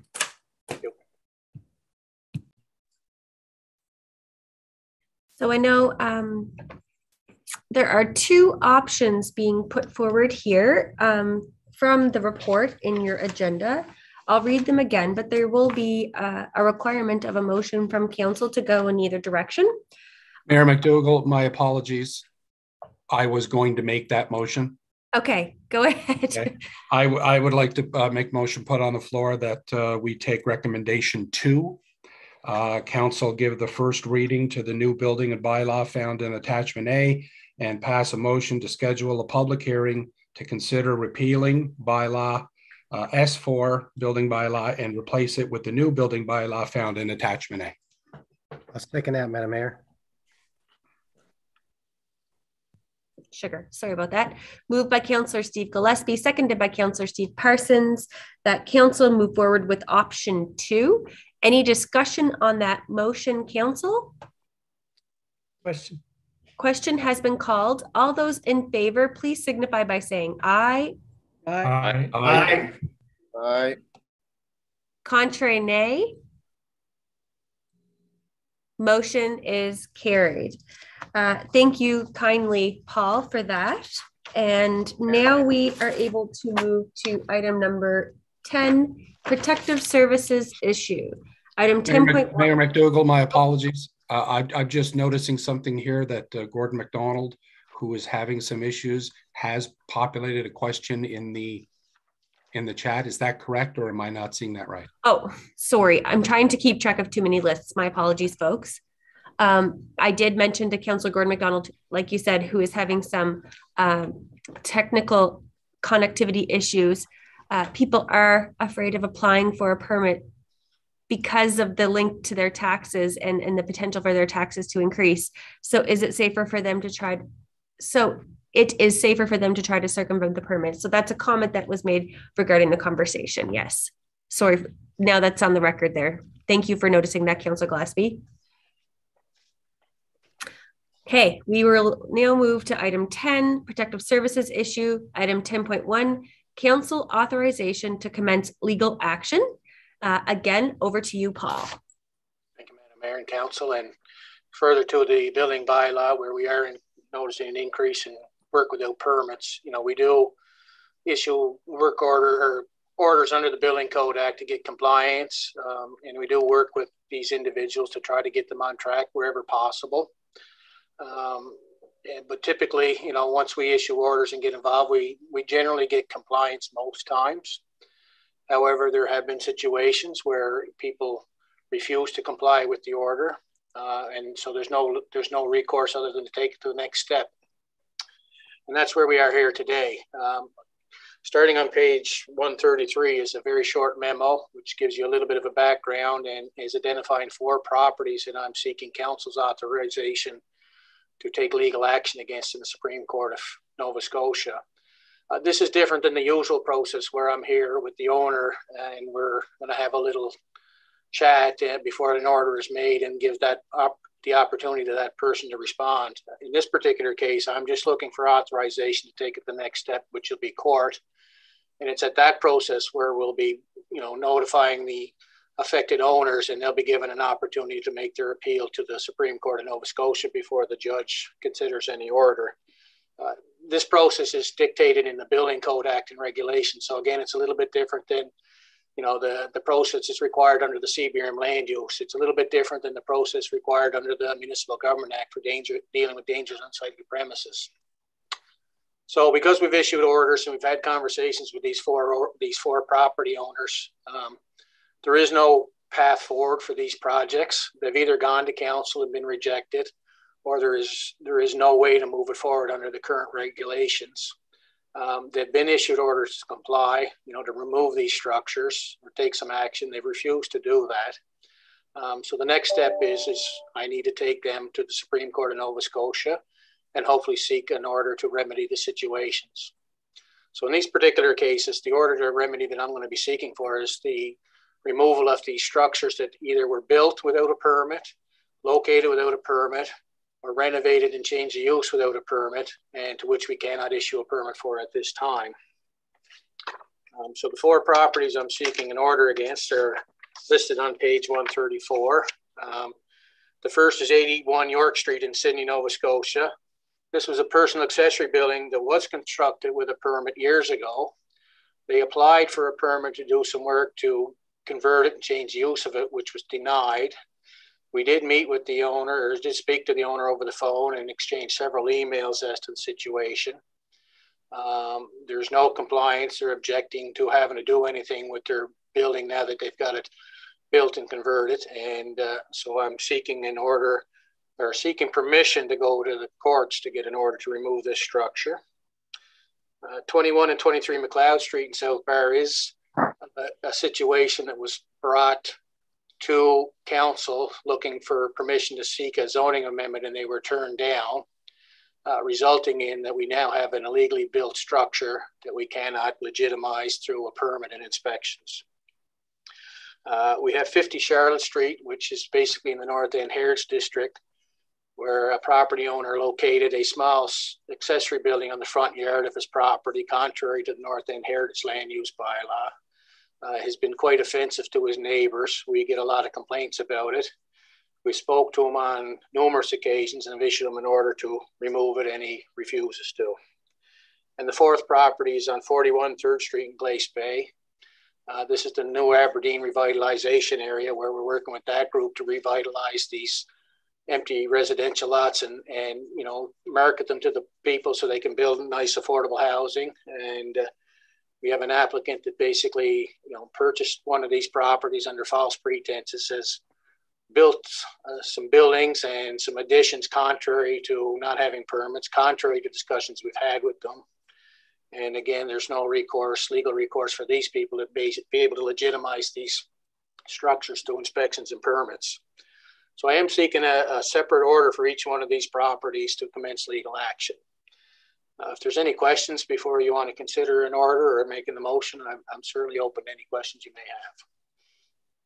Thank you, Paul. Okay, I'm going to head over to the speakers list now. So first up, we have Councillor James Edwards.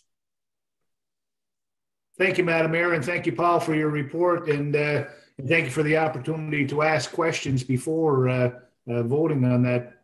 And my question is, at the risk of not having digested the building bylaws, how did we get here? What's the chronology of events that have to take place to get here to the legal action? Like, is there personal visits, letters sent out, legal action letters, registered mail, field calls and the like? Can you just give me a quick Cole's notes on how we got here today, Paul, please? Absolutely. Thank you for the chance to clarify the process. Each one of them is a little bit differently, but ultimately what happens is once we become aware of a situation, we contact the property owner.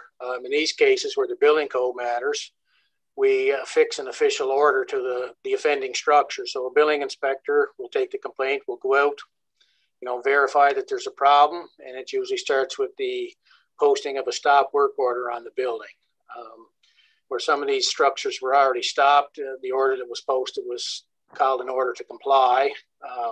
You know, that starts the communication process with the property owner, the builder, the developer, whatever the case may be. We've had conversations with all of these people. They've either been on the phone and or through email, or they've come into the office to, you know, to talk about solutions. You know, staff have gone through the various bylaws to see if there is a way forward. In these particular cases, there isn't. Further concerning is it's very difficult for municipalities to issue permits after the fact. We assume a whole lot of risk if we're approving something that wasn't properly inspected at its stages. So, you know, even the simplest matters is, you know, really, you know, what's the difference? I didn't get a permit. I'm applying for a permit. Give me now. Well, I mean, if work gets covered without the required inspections under the Building Code Act, and there's a problem down the road, it's not Paul Burge or his building officials that are being held to task. It's the municipality. You know, the municipality is required to administer and enforce the Building Code Act under the Act itself. So there are conversations. We've had conversations with all four of the affected property owners in this case. You know, some of them, they have an understanding of the issue, and I think they were just hoping we'd go away. Some of them were quite, how should I say, aggressive, belligerent in their interpretation and what they were and weren't going to do with us. And, you know, we maintain our professionalism and composure, and, you know, we deal with things through written order. So they're all aware of the situation. They're all aware that they're in contravention of the bylaws. And so that's, you know, so we're not doing this in secrecy of anybody.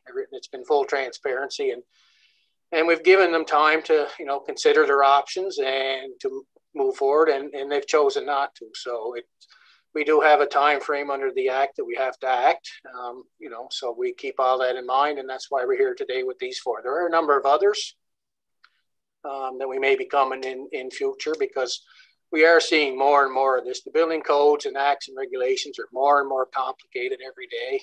We see those lovely lawyers on the news every night when we turn on the news. Have you been wronged, harmed by the negligence of others? Well, it's a very litigious and fraught with liability building code stuff. So it's very important that we take a stand and, do what we have to do under the Building Code Act and regulations. And that's to get these orders and get these offending structures dealt with. And in your progression, the legal warning has been given, and there'd be, like, for instance, a 30-day timeline. You have to do this within 30 days. Otherwise, we will be taking legal action against you, and that warning has been given and expired.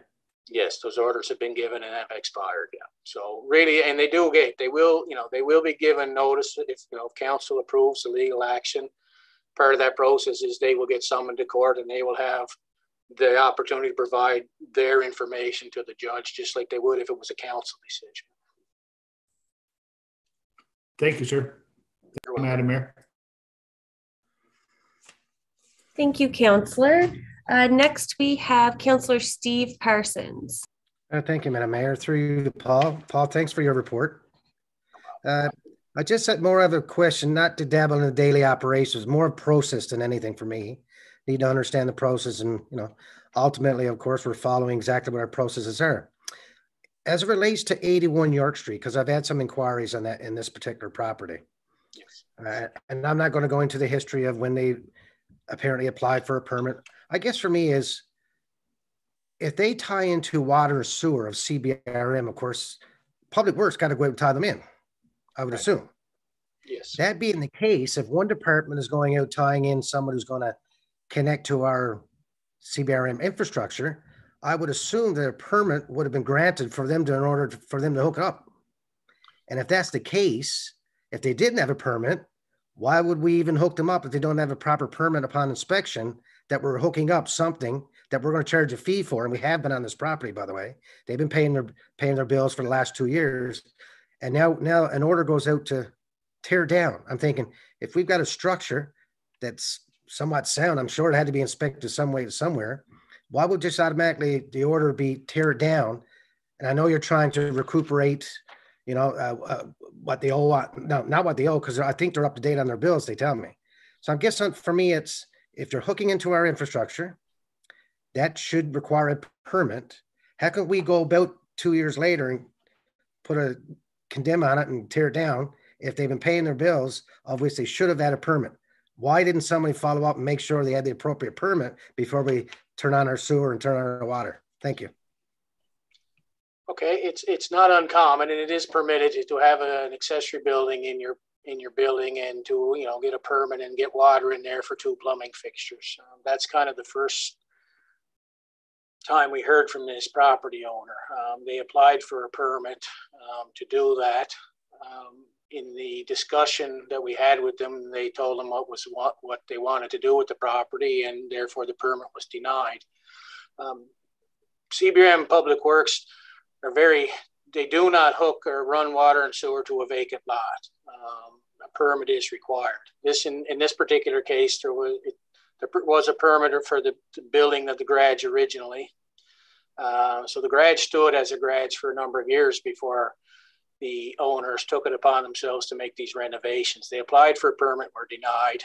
They still chose to move forward with making those renovations, knowing they didn't have a permit. Because it was an existing structure, and because it's not uncommon for Public Works to be dealing with water and sewer connections to accessory buildings, it didn't raise a flag with them. It did raise a flag with us once we had conversations with the owner. That's what their intentions were. So we denied the permit. They did the work.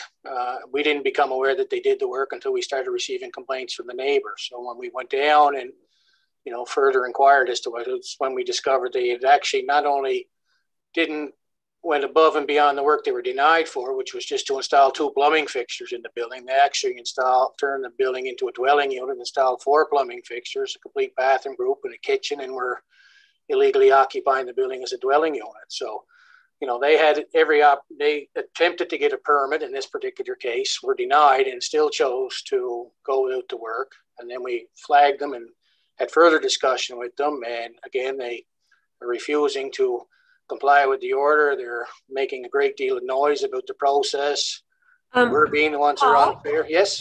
If I could stop just for 1 second. The amount of detail being shared right now in terms of the individual properties, that wasn't in this report. And my worry is that when we prepare for appeals committees, what have you, there are oftentimes we need to go in camera to have discussions on the details of these various properties, or, you know, and I'll refer to the clerk and the solicitor. Is this content beyond the scope of what we should be discussing right now? And like I said, I just want to get some advice from the solicitor, if I could, please.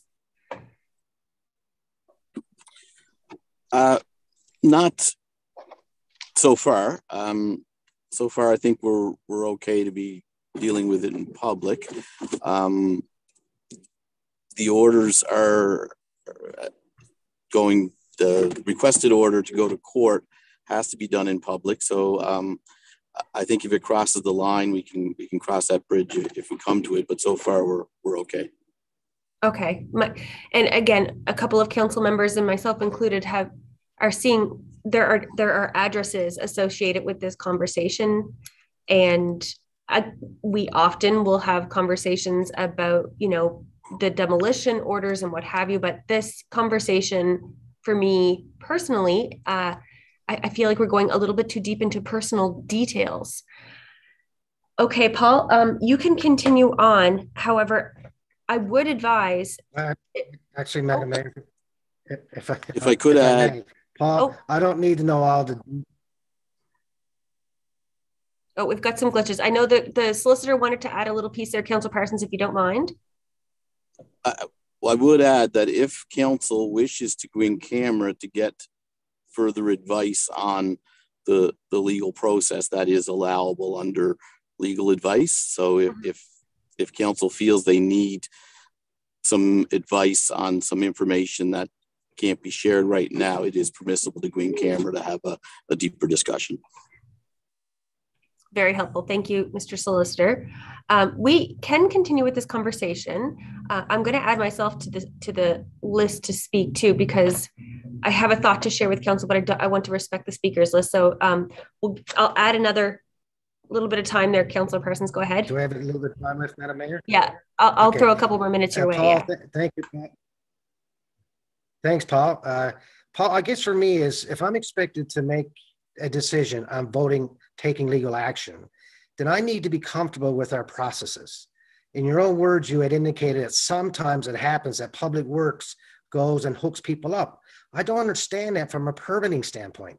If I'm to hook up a water and sewer to a garage or to a home or an accessory dwelling on my property, the fact that I'm hooking into our infrastructure would dictate a permit.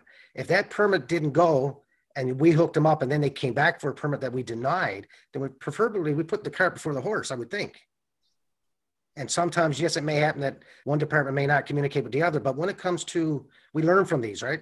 If we're going to learn from this, of course, and take legal action, then we need to put our processes in place that we don't find ourselves in this predicament anymore. So why are we hooking people up for services that we're going to charge them, which we do, and then deny them a permit? I don't understand that. Thank you. I guess just to keep it at a policy level, I can assure you that I'm following the process that I'm required to follow. How they got hooked up from Public Works, I guess I can leave that for Public Works to answer. But the process of hooking up them to Public Works does not give them the right to, you know, proceed without the required permits under the Building Code Act. So what I'm asking for is the opportunity to take them to court, and they can lay out their side of the story to the judge and let the judge decide on the rules of law and who followed the proper processes. But I can assure you, the reason why we're here today is because I am following the proper processes and procedures as outlined under the Building Code Act, the Building Code regulations, and our own building bylaw. Yes, absolutely. Thank you very much. You're welcome. Thanks, folks. Next, we have Councillor Lorne Green. Thank you, Madam Mayor, and thank you, Paul, for the explanation that you gave Councillor Edwards, because that was one of my inquiries in regards to where we're at now. I'm going to speak specifically about 21 and 23 McLeod Street in South Bar. I was inducted to this council at the very first meeting this issue came up. So it was, I guess, baptismal by fire, I guess, for me at that night.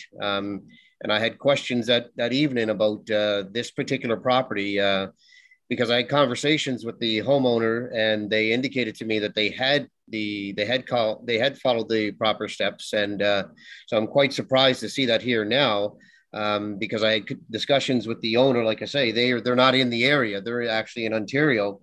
But I had several conversations with them, and they've been trying to work with us because their understanding is they did everything according to our regulations. They had an inspector down before they did things. They need to do certain things. So I guess I'm questioning why that is here now if we haven't followed up off that council meeting to have the continued conversations with this particular homeowner for this property. That's the first question. And secondly is, as Councillor Parsons said, I understand, the procedures, one may be not associated with the other, but this here particular one, these individuals have indicated to me that they had inspectors down before they in fact followed through and did what they did on their property. So I'm a little confused as to why we're looking to take legal steps because this individual sounded like somebody who wanted to work with the municipality to do things right. So can you explain how it got to this point? Absolutely. Well, as you recall from that meeting that you attended, that was started with a motion or a staff report wondering if council wanted to consider opening up zoning to allow them to do what they've already done, and it was council that turned that request down. So at that point, they'd already done what they, did without the required permits. There was some discussions with the building official, but at no time did they ever make an application or were they ever given a permit. And it wasn't until, we looked into the situation, and by the time it got to council where you rejected their opportunity to open up zoning and have it looked at as an amendment, everything was already done without permits. So I can assure you again, we've never approved what they did there on this third unit. There's no permit issued for it. And furthermore, that we did talk to them about their first step would be to go to council and get a zone amendment, and they tried that and council turned them down. So that's why I say at this particular point, there is no path forward for this project because council has already rejected their application for zoning, which at least would have, opened it up for a public hearing to determine whether that property would have been subject to the provisions to allow a third dwelling unit on it. So the shorter answer is no. They were never given any blessing to do what they did. They were counseled to say, well, the first step is to, see if council is willing to entertain a zoning request. And it was council and yourself and your colleagues and I believe it was your first council. So you're right, it was trial by fire. And the unanimous decision of council that night was to deny their request. So this is the fallout. They were advised what they had to do, which was to get rid of that third unit. They asked for some time to deal with the tenant who had already moved into this unit to get rid of them. And to date, they haven't taken any action to try to make the situation better. So, we're going to the next logical step, which is to seek your approval to take them to court to get a court order to remove the structure. It's been built without a permit. It's been occupied without an occupancy permit. There's people living in this unit, and we can't say that it's safe for them to be in there because we've never issued a permit or conducted an inspection on the property. So we're looking for. Oh, sorry, Councillor, that's your time, but I can add you onto a second opportunity if you like. Please. Okay, Councillor Eldon McDonald. Thanks very much, Madam Mayor, and through you to Paul. Paul, a couple of these issues are within my district, and the 81 York Street one is something that I struggle with. I guess I'll ask, you mentioned that they had applied for a permit, denied. So my understanding is the owners of this property purchased it a couple of years ago. So was this accessory building developed into a unit by the previous owners or the current owners? I believe the current owners are the ones that applied for the permit to put the 2 plumbing fixtures in it, but they did purchase the property with a legal accessory building on it that the previous owners had applied for a permit, received the permit, inspections, and built. So it is the current owners that did apply for a permit to make some changes to it, were denied it, and proceeded to do the work without the permit. Okay, so that's the current owners. I guess I look at this and the facility itself that they have there it's quite a beautiful job done on the building. What it comes back to for me is the liability issue, and Dimitri could jump in and answer this through you, Madam Mayor, in regards to the liability. If we're liable for if something happens in that property and there was a fatal accident there, is there repercussions that could come back on the taxpayers? That's a huge issue for me. I also look at the CBRM forward document. We are looking at the possibility of amending our planning strategy, and accessory buildings may or may not be part of that strategy. But to be so close, the CBRM forward document should hopefully be completed by the end of this year. To see that facility tore down, and then 10 months later, council potentially approve buildings such as this to be used for the purpose of providing housing. And we all know we need as much housing, good quality housing as we can get. So is it possible that the owners have developed it into a residential unit, that it could go back to not being a residential unit, that it not be tore down? Or is the ultimate decision that if you go to court, that the decision from the courts is asking them to remove it and tear it down? Or why could they not, I guess, take out the amenities that made it into an apartment and allow the structure to stand, but it may be used as a garage or a workshop or whatever, as opposed to having it completely demolished? The other thing is, if steps were taken to, I'll use the word, decommission it as a residential unit, and the CBRM forward document was completed, council made a decision to amend the strategy and accessory buildings would be allowed to be done, could they not then apply for a permit and then look at what was done and have what was done inspected and looked at after the fact if the strategy was changed? Is that potential opportunity for the homeowner at that point if we didn't destroy it? I'm wondering why we have to remove it. Through you, Madam Mayor, to Powell, if I could. Okay, so in part of the discussions I had with the owners was, I did give them the option to bring it back to a garage. But I did indicate, as per the Building Code Act, if they didn't, I had no choice but to seek an order for removal of the offending structure. So they've been given the opportunity to bring it back to a garage. They refused to. They've sent a number of emails and copied some people. I've seen them. I'm a little hesitant to say any further about that, but I can assure you again that, we've been more than fair with them. They have chosen not to do what has to be done. And under the Building Code Act and regulations, my only option at this point is to seek an order to remove the structure. To leave it in standing on whether the regulation may or may not change, we have no idea what the new regulations may say. They may allow it or may not, but in the meantime, every day that building is there and there's people in it, you as a municipality who are required under the Act to administer and enforce the regulations are the one that are at risk should something happen in there. If there's a fire in that unit tonight and people get hurt, people are going to be looking to sue somebody. That's just the reality of the environment that we work in as municipal officials. We cannot go and issue an inspection to work that's been covered without it being inspected before it was covered.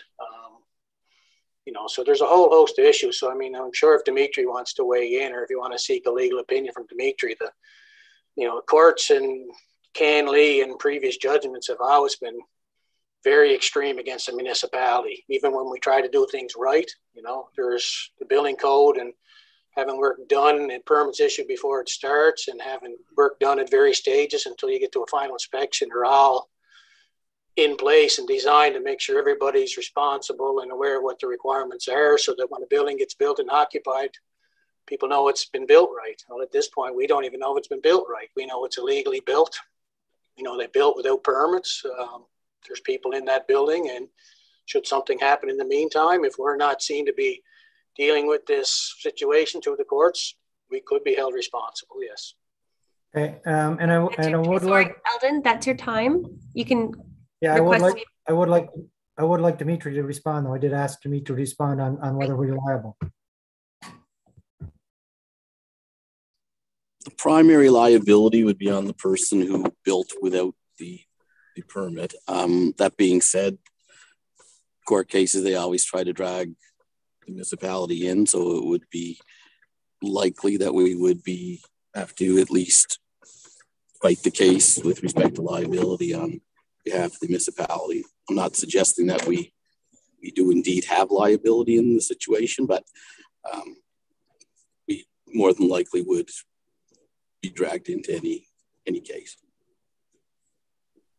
Okay, thank you. Next, Councillor Darren O'Quinn.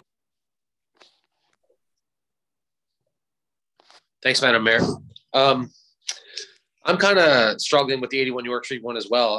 I've spoken to the owner of this property numerous times as well, and I guess I'm kind of at the same position as Councillor Parsons, where like they've been paying their bills for 2 years. I mean, we gave them a permit, or they must have some kind of permit to get the work done then, and now to go and like tear down the building. The owner has indicated to me that they're willing to have the building inspected. I mean, I don't really see the necessity of tearing this building down.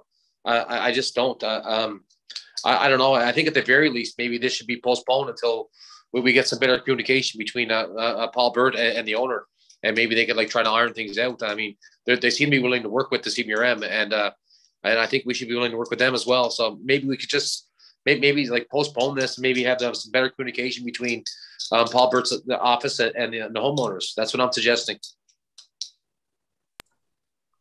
Okay, thank you, Councillor. Is that all for your questions and comments?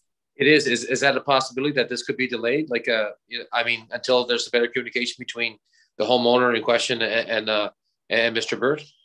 Because she has indicated to me that she's had trouble getting a hold of him, and just a miscommunication there somewhere. I just like to see them on the same page, maybe, and maybe this can be ironed out with to go into court. They do go to court. It's a big expense on the homeowner as well. I mean, they have to get a lawyer. Like we're putting an undue expense on a good CBRM resident. I mean, like the two tech companies in this property alone, and we're doing good things. I mean, we should try to help these people.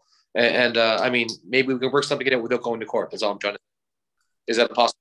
I guess. Yeah. So I was going to ask a question to staff for advice, be the CAO, clerk, solicitor. This, and Paul, correct me if I'm wrong, but this is the first time council has ever undergone this type of procedure. Am I right? It's the first time they've undergone since I've been here. I can confirm that. But I can also confirm to Darren's comments that there's been plenty of dialogue back and forth between me and the owners. So I know there's some emails floating around that seem to be contrary to that, but I can assure you there's been lots of dialogue with the owner. Appreciate that. So my question to staff. Mayor, this is not the first time we've undertaken the Supreme Court actions with respect to properties. Okay.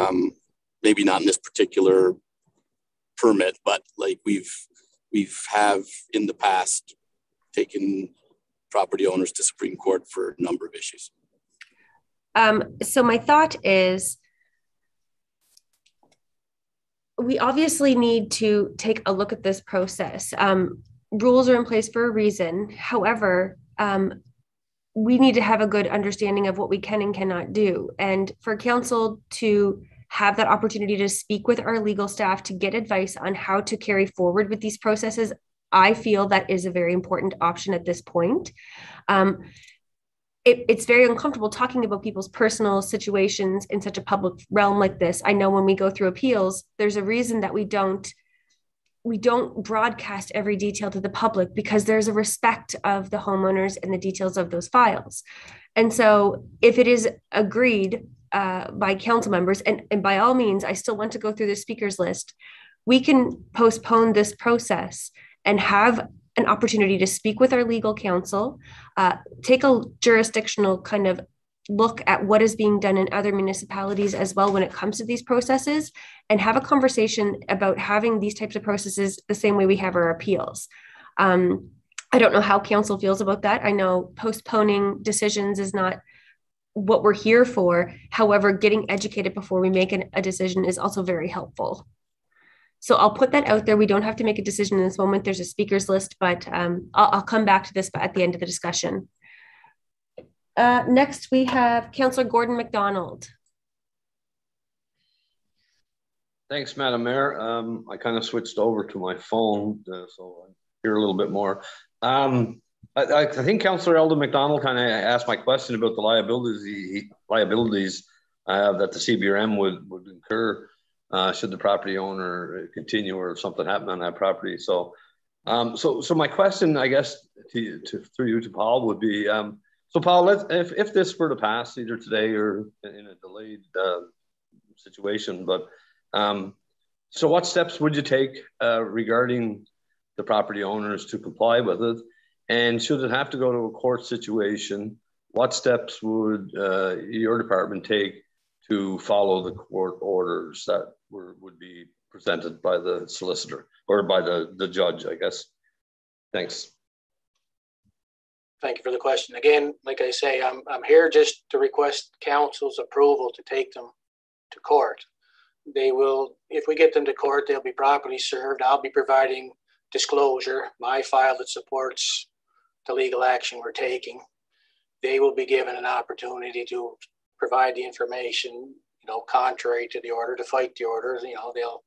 I'm sure they'll have some information. They'll probably provide some testimony, as I will and my staff will.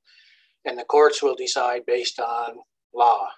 They'll take the emotion out of it. They'll take the economic development opportunities, the affordable housing out, and they'll deal with the issue based on law. And that's what I'm recommending. These are tough issues. These aren't derelict buildings, and they have some valid points. But at the end of the day, council is required by the province under the Building Code Act to administer and enforce the Building Code Act. Yeah, I follow procedures, and the next step in that process to give them fair process is to get them in a court of law, and then the judge would ultimately make that decision.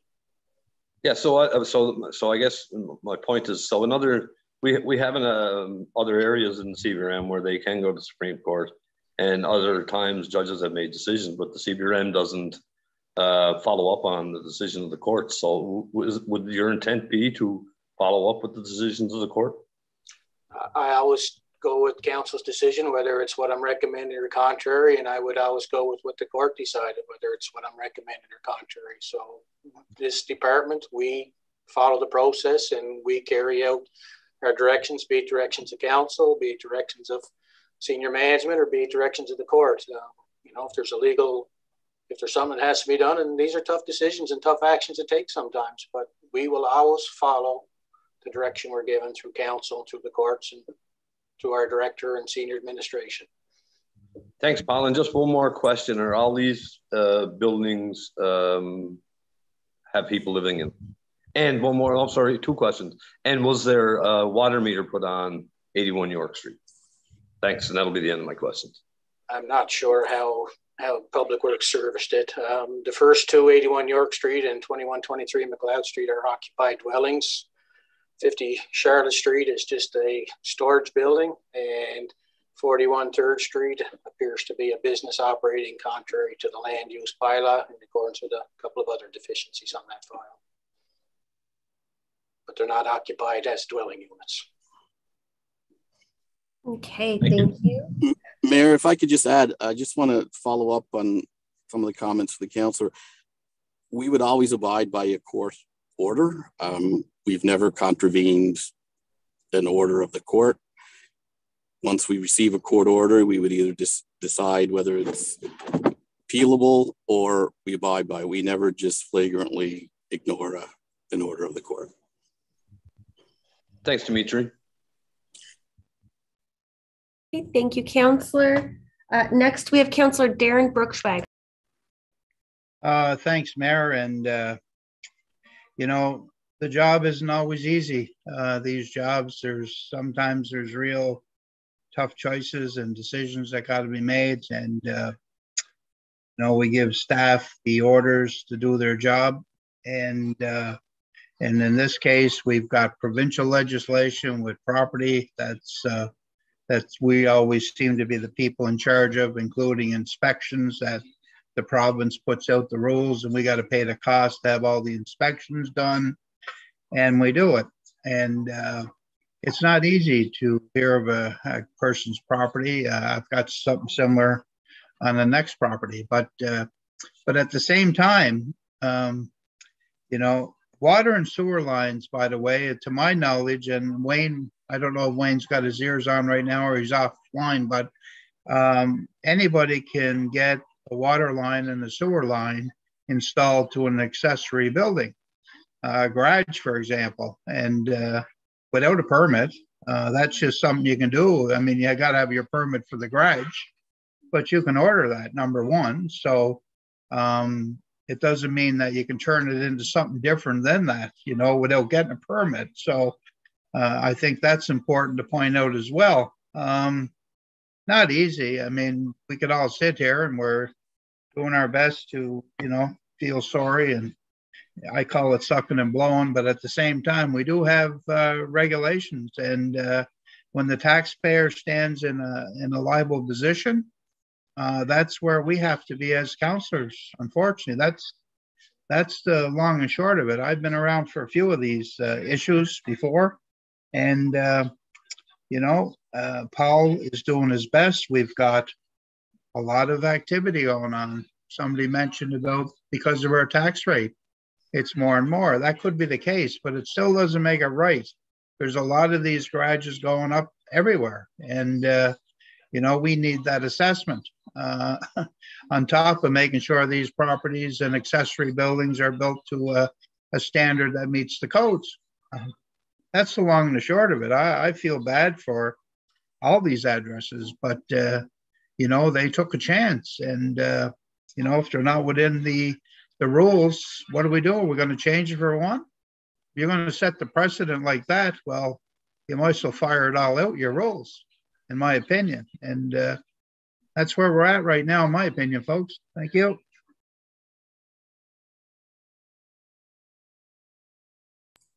Thank you, Councillor. Next, on your second opportunity, Councillor Lorne Green.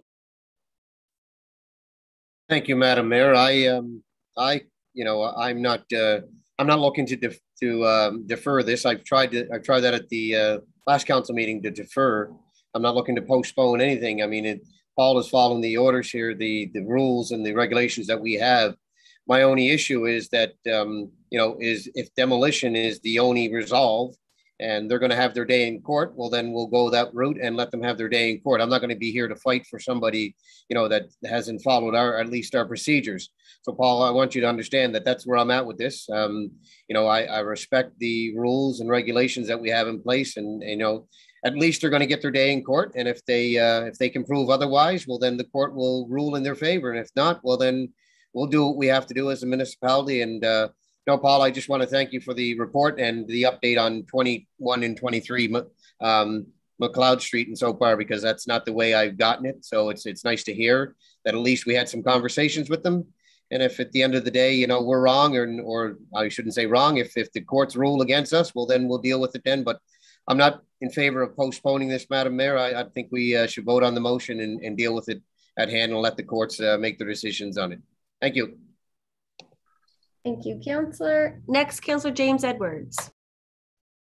Thank you, Madam Mayor, and I'll be brief. I'm along the same lines as Councillors Green and Bruchschweiger there. You know, we're dealing with we're having a discussion right now with the manager of building and planning and licensing laws. And in my earlier speech, I asked for a chronology of events, which he was very forthcoming in giving. And, you know, I'm sure already in this conversation, our solicitor has pitched in. I'm sure Mr. Burt doesn't work in a vacuum. He has his rules and regulations to follow. Somebody else alluded to the court process where the people involved here will have their opportunity to dispute our recommendations.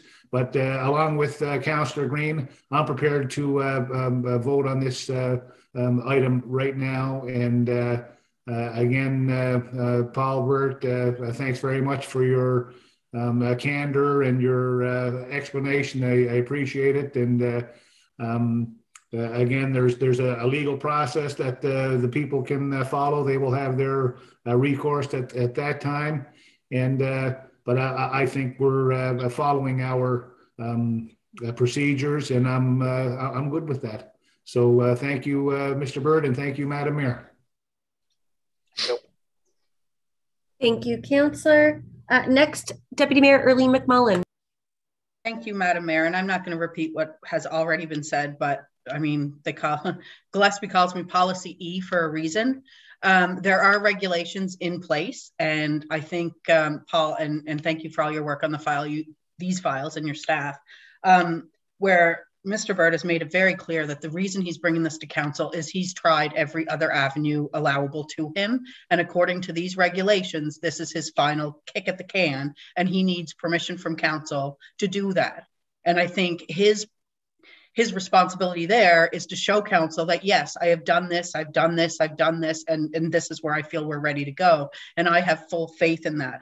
Unfortunately, as a council, it is difficult to make decisions like this. But what I can say is, unlike other decisions I've had to make in the past, which I truly feel were much harsher, we are not making the final decision. All we are doing is saying, okay, this does meet the characteristics to move forward to litigation, and the court will decide what they see fit in regards to each individual property. And in fairness, at the beginning of this meeting, or I should say Tuesday night when we were at this meeting, we had someone who was following the rules. It was in my district. They wanted a zoning amendment because they're trying to convert an apartment into a 3-bedroom, a 3-unit as opposed to a 2-unit. There's a lot of time that is taken up with that by the resident. There's a financial obligation that is taking up. So if we're encouraging and trying to get people to follow these processes, and technically in the same meeting, trying to debate on whether, well, maybe this one we could figure something out for them. It's inconsistent. And as a council, I really don't believe that is our responsibility. We're here to govern the rules and policies that are put in place. We do have the ability to alter those policies and to vote and change those policies, but we don't have the ability, I believe, or liability or legality to pick and choose who follows the policy and who doesn't. So I just want to reiterate that. Yes, it's difficult, but take into solace that we're not making the decision, that this would be a legal decision up to the courts. And in fairness to our residents who do follow the processes, for us to decide or try to make some decision or trying to find some lenience in a public forum based on particular addresses, I think is a very slippery slope and not one that I would like to take part in. So again, I'm going to thank you, Paul, and obviously I don't see any reason to put this off. This is simply, you know, it's policy oriented. So my question to you, Paul, is do you need a separate motion for each one of these properties, or is it something that can be done in full?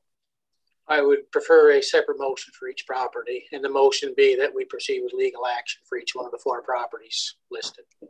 Okay, well, I can start that process. I'll start the process by putting a motion on the floor, Madam Mayor, to move forward with the process suggested by staff for 81 York Street. Moved by Deputy Mayor Erlene McMullen.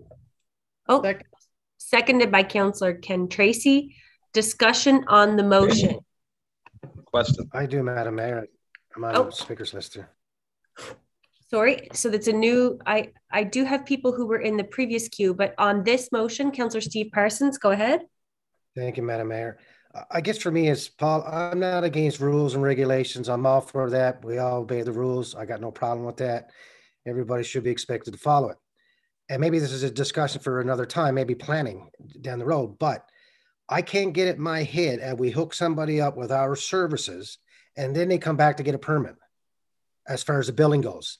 I think it's got to work in tandem, whereby if you build a house today, hooking up the water and sewer is a part of the process. So why are we having two different distinct regulations and rules and two different, there's a building code and there's a planning code. I get that, but maybe marrying them together so you can't get hooked up in your water and sewer. So then an inspection is ensued to check out your building. I just think something's array here in terms of, if you hook me up, that means you're satisfied with what I'm doing because you hooked me up, but I'm not going to give you a permit for the building. That doesn't make sense to me somewhere along the line. But anyway, we'll go from. Any further discussion on the motion? Councillor Eldon McDonald. Thanks very much, Madam Mayor. And I guess through you to the comments of Councillor Parsons just made, maybe you can get some clarity from Paul. So I understand where it seems backwards in regards to hooking people up and permits and how things happen. So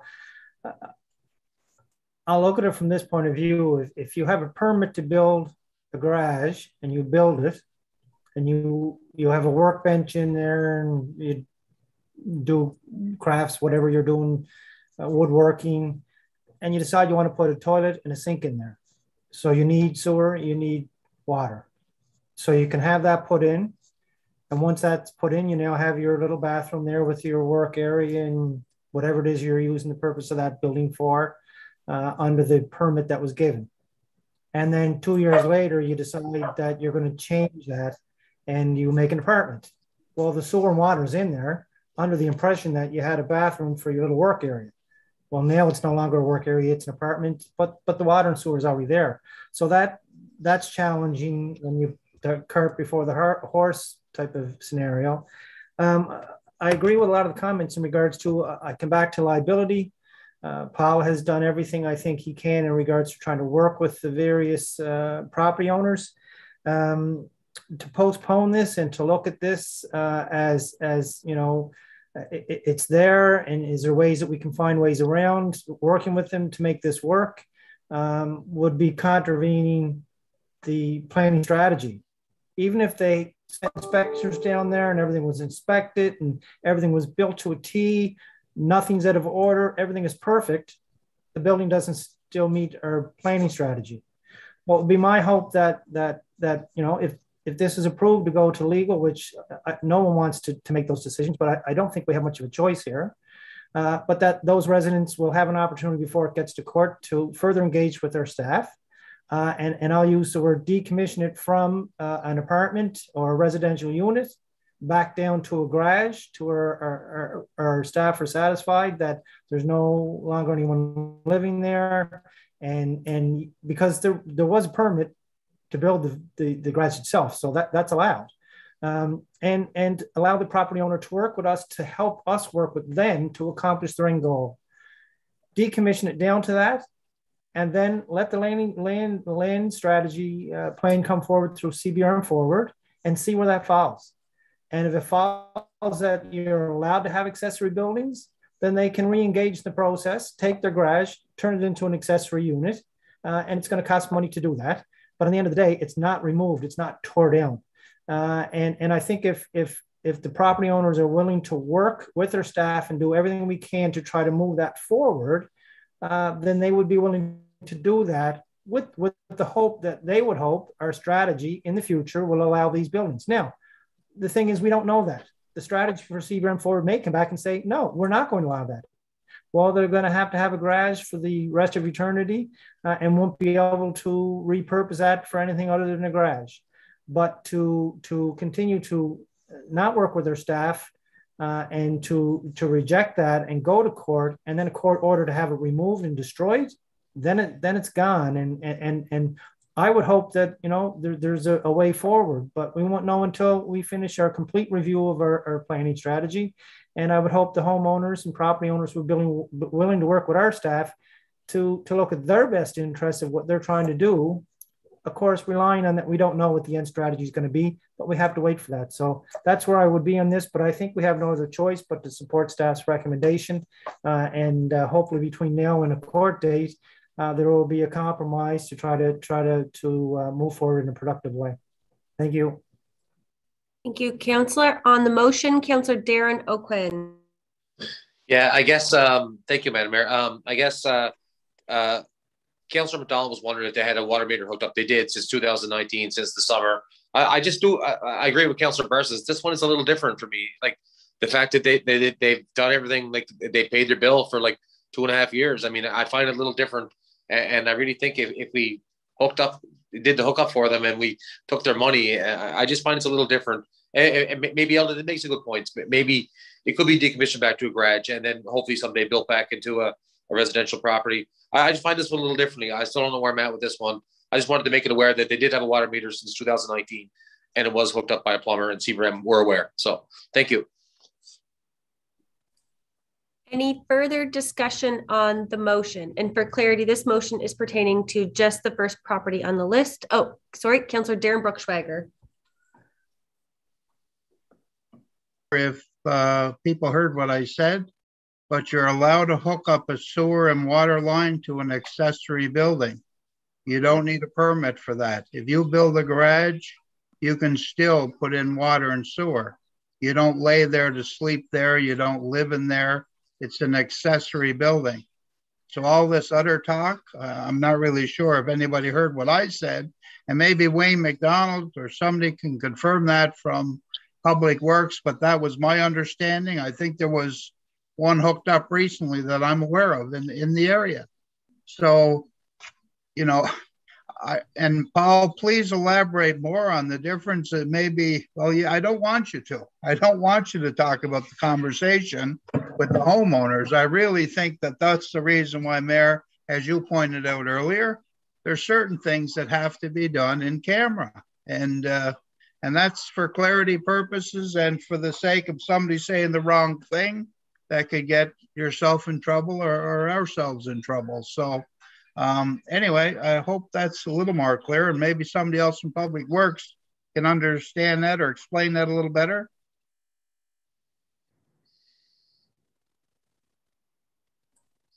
Director McDonald, I'm just going through the list here. I'm not sure if he is. I don't believe he is on. No, Wayne is home for personal reasons. Oh, my apologies. Okay. So at this point, I'm not sure who we would refer that question to. I'm just going through the meeting attendee list.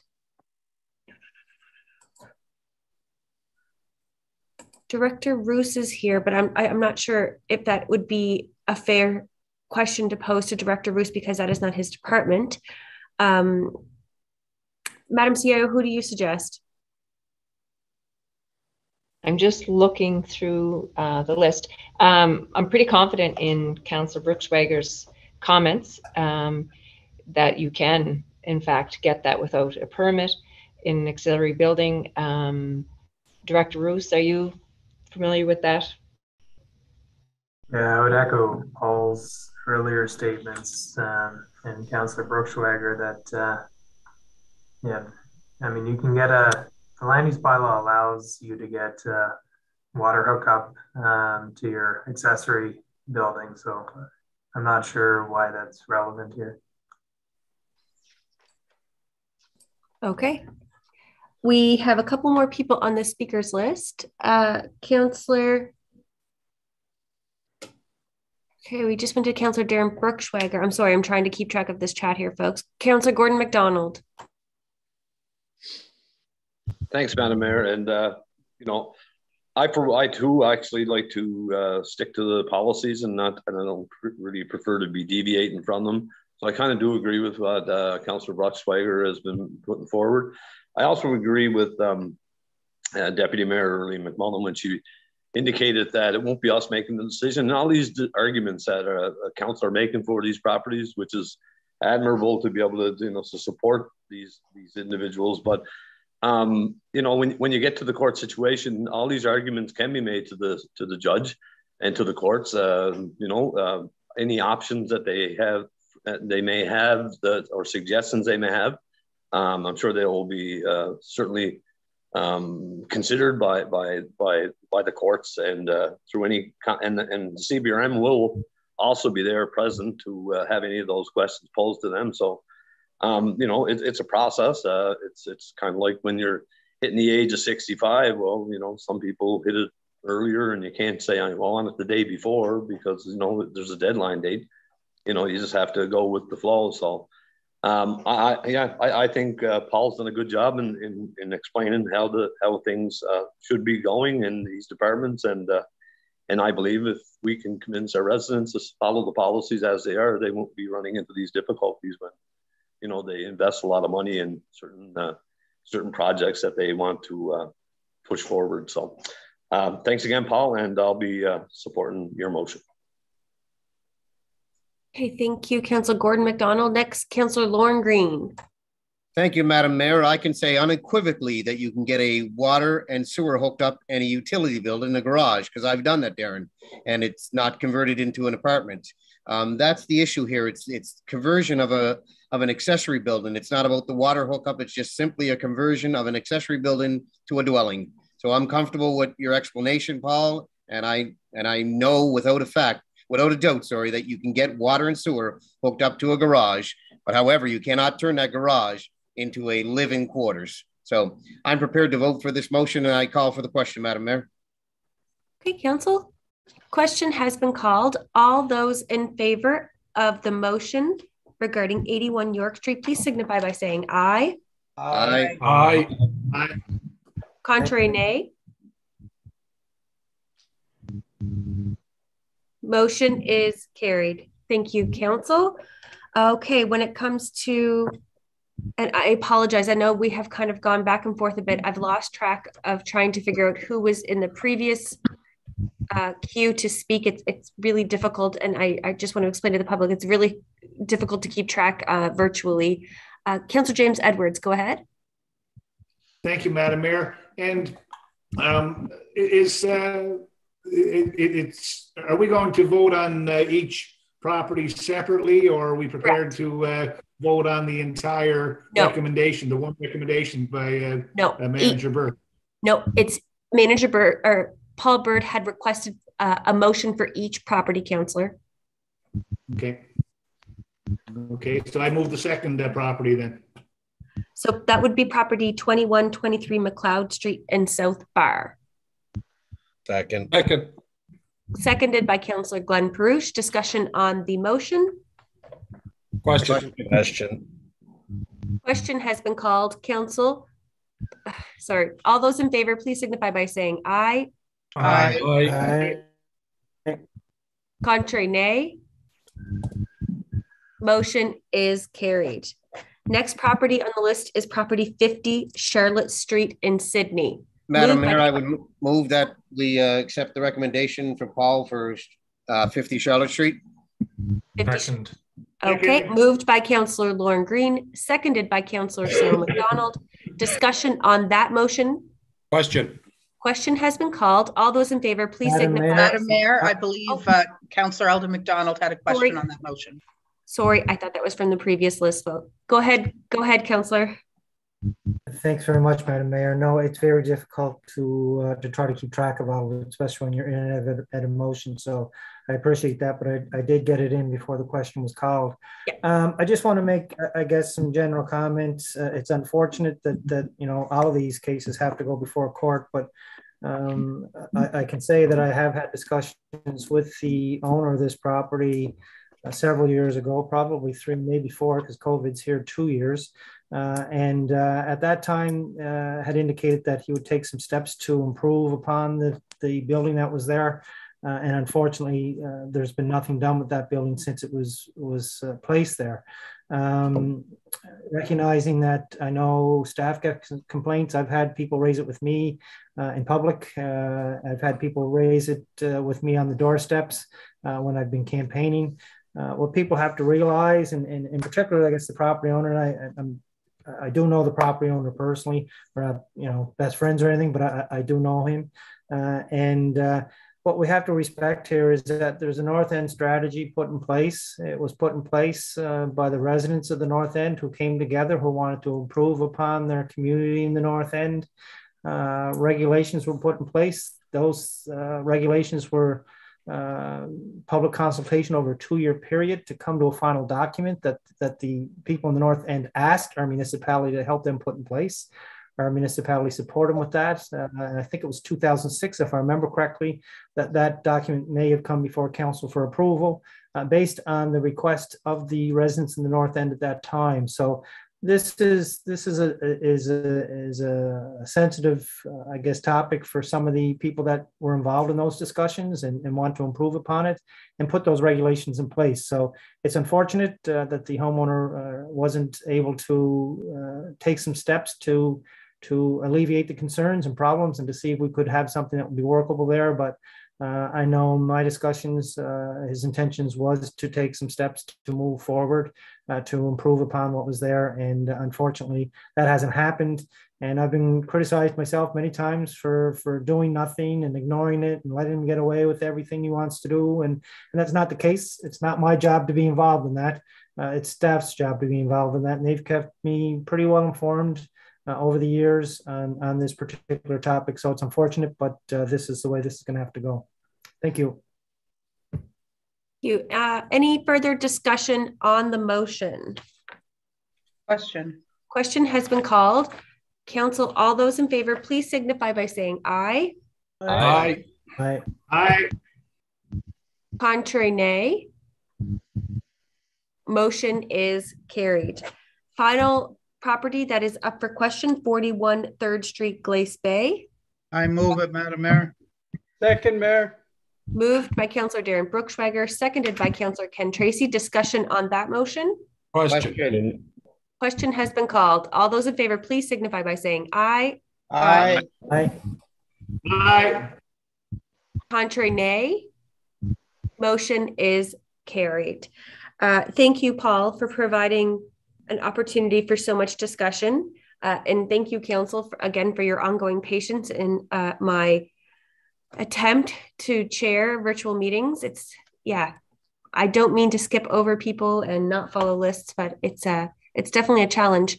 I would like to add before we conclude this portion of our agenda that I will be having further discussion with staff on how we move forward with these types of situations in the future, because there will be more.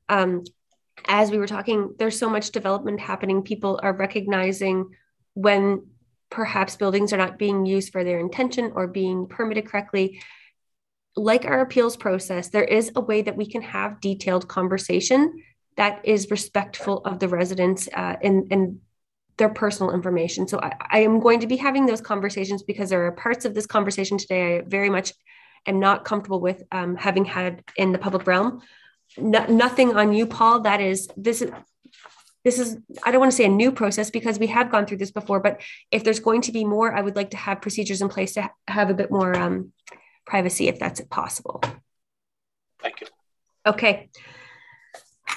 Terribly sorry, I have misplaced my agenda here. I do believe we are, oh, here it is, sorry. Next, we're moving to item 11 on our agenda, committee reports.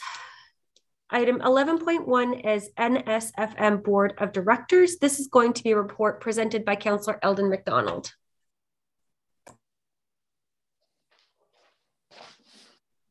Thanks very much, Madam Mayor, and everyone has my report in the agenda there.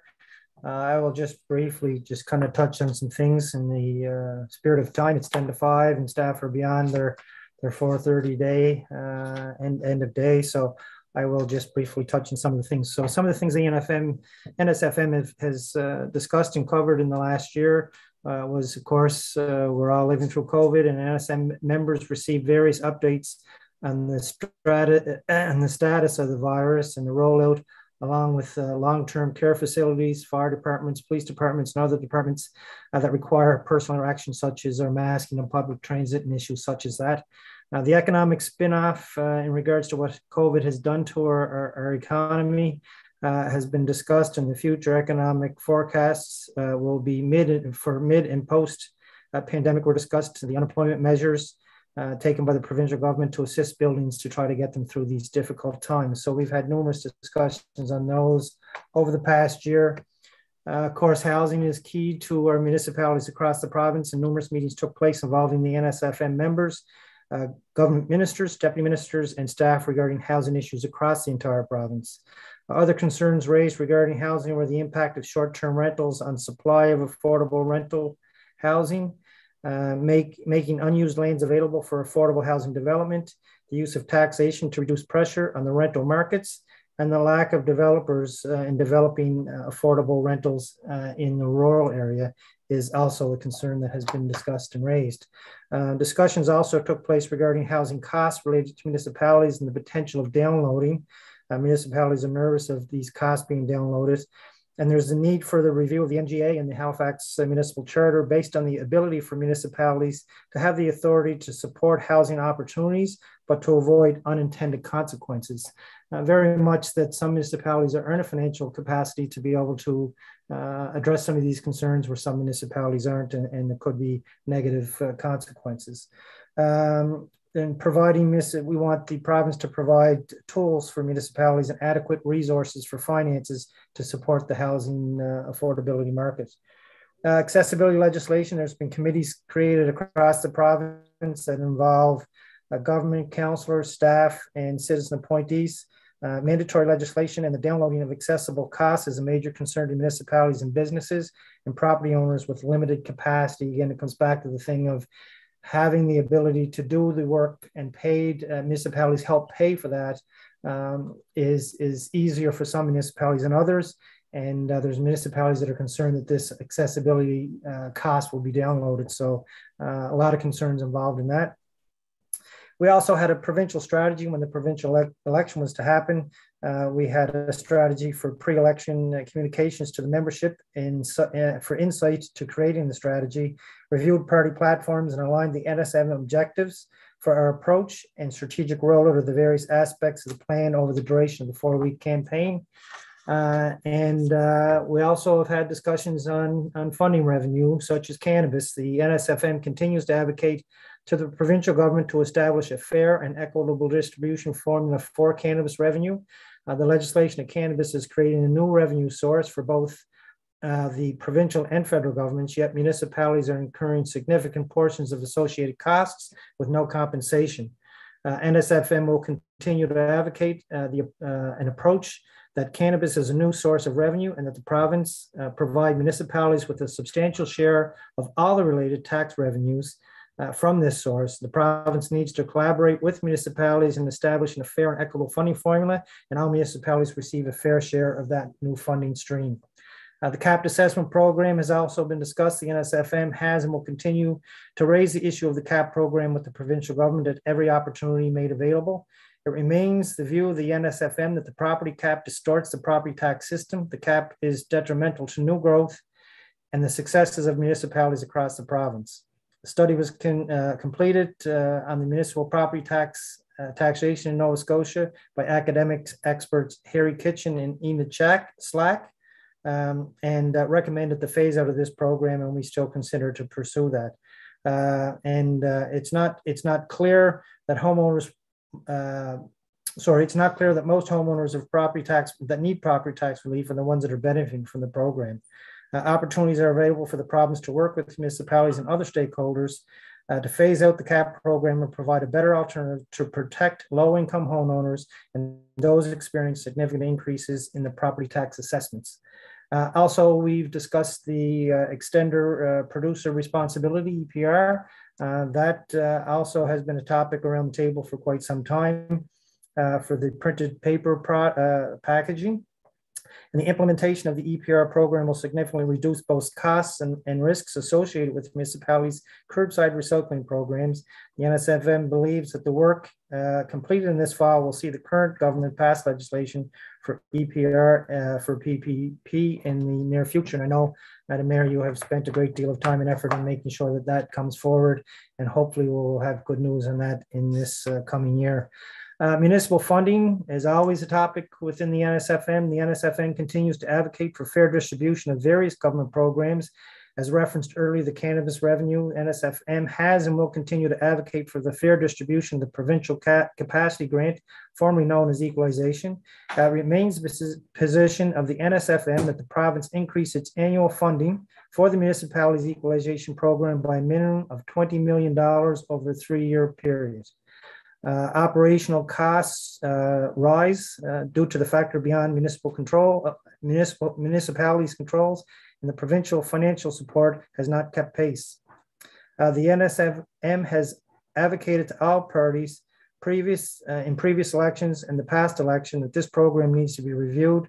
The current government of Tim Houston has allotted, as we discussed earlier today, a $15 million top up to the this year's program, which is greatly appreciated and greatly needed, and is committed to doing an in-depth review to identify a fair funding formula for distribution of that formula going forward.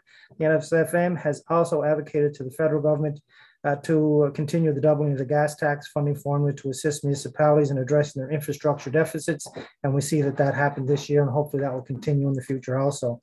There was a review of the code of conduct for NSFM, and there was a substantial review of that, and the document has been finalized and waiting for government to pass that in the legislature.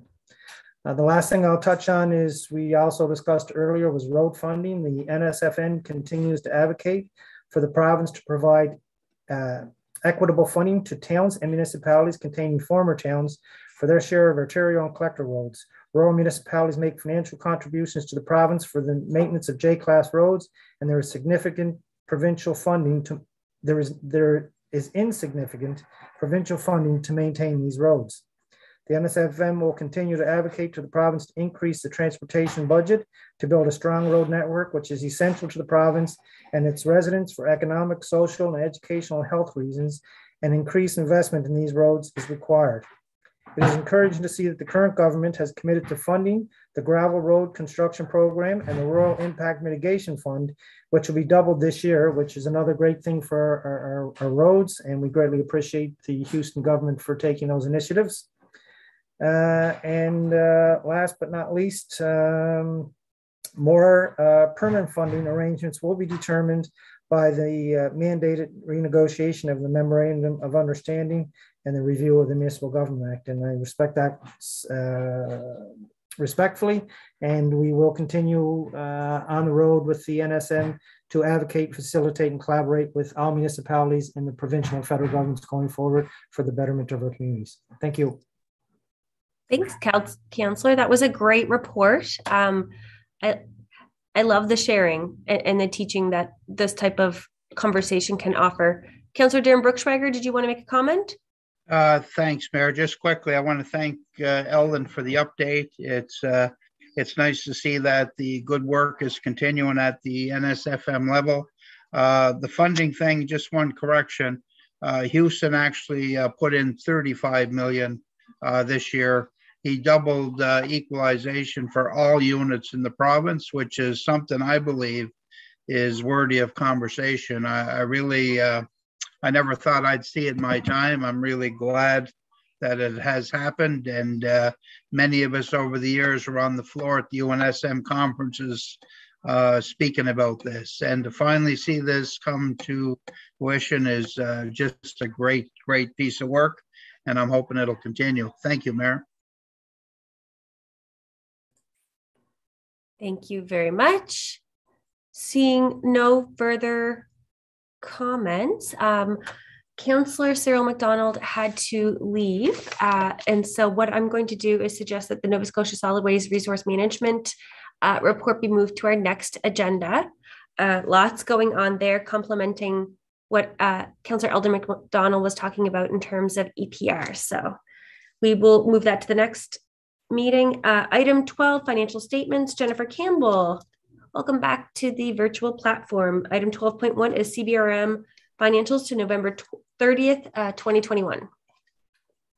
Yeah, no, thank you, Mayor. The financial reports are included in your agenda package for information purposes. I'm happy to answer any questions. So I'll open it up for item 12.1 and 12.2 at the same time. So if anybody has any questions regarding our CBRM financial statements or the Port of Sydney Development Corporation statements, again, they're for information purposes only, but welcome questions. Okay, seeing none, I'm just going to review a few of the actions from our meeting today. And gosh, last week when we started it, right? Of course, we talked very in depth about the important flood mitigation issues that need to be to be worked on, quite frankly. So it was advised or requested that Mike Targett help identify some of the community resources and funding that is available out there and bring that back to council so we can have further discussions on what types of mitigations we can look into. We don't know what is available until we know what money is out there. It was also suggested that we bring together, by way of a special meeting, representatives from provincial, federal, and municipal government to talk about further mitigation projects. So if there's not funding out there, how can we get our provincial and federal counterparts to advocate for more? Invite ACAP Cape Breton to help with additional homeowner programs, specifically the safe diversion of water from properties and the unhooking of drainage from our municipal service, our sewer systems. It was also asked if we could invite the engineers who initially developed the CBCL report back to help us review those flood mitigation options that were previously presented to us. District Energy, there was a request for additional information, specifically more business case detail, I suppose you could say, around that project, and have a full presentation to council. A workshop was requested regarding the recreation master plan, and I know staff are already on that, getting that into the works. Reach out to Provincial Roads Committee. That's what I will do, specifically to Emily Lutz. I know one of my colleagues on NSFM who is a part of that, to see what type of information can be taken from that committee to help educate our council. And finally, this is something we didn't talk about, but we've been chatting about because we've had to split up our meeting today. I'm sorry, 8.3.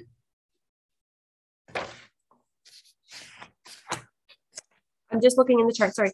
We do need to talk about how we manage our meetings. Clearly, splitting up a meeting over 2 days is too much. So I'm going to consult with staff a little bit and talk about, maybe we split it up and say, one afternoon we have planning issues, at the other afternoon we have, I'm not sure, but let me get back to staff on that. Councillor Gillespie, you mentioned 8.3. Yes, No, my mistake. That was removed. Yes. Okay, right. That was removed, previously removed from the agenda. Again, it's okay. You threw me for it up over a couple of days, right? Yeah. No, exactly. Okay. Seeing no further questions, discussions, thank you all for participating over the course of a couple of days. We'll get back with some of those action items.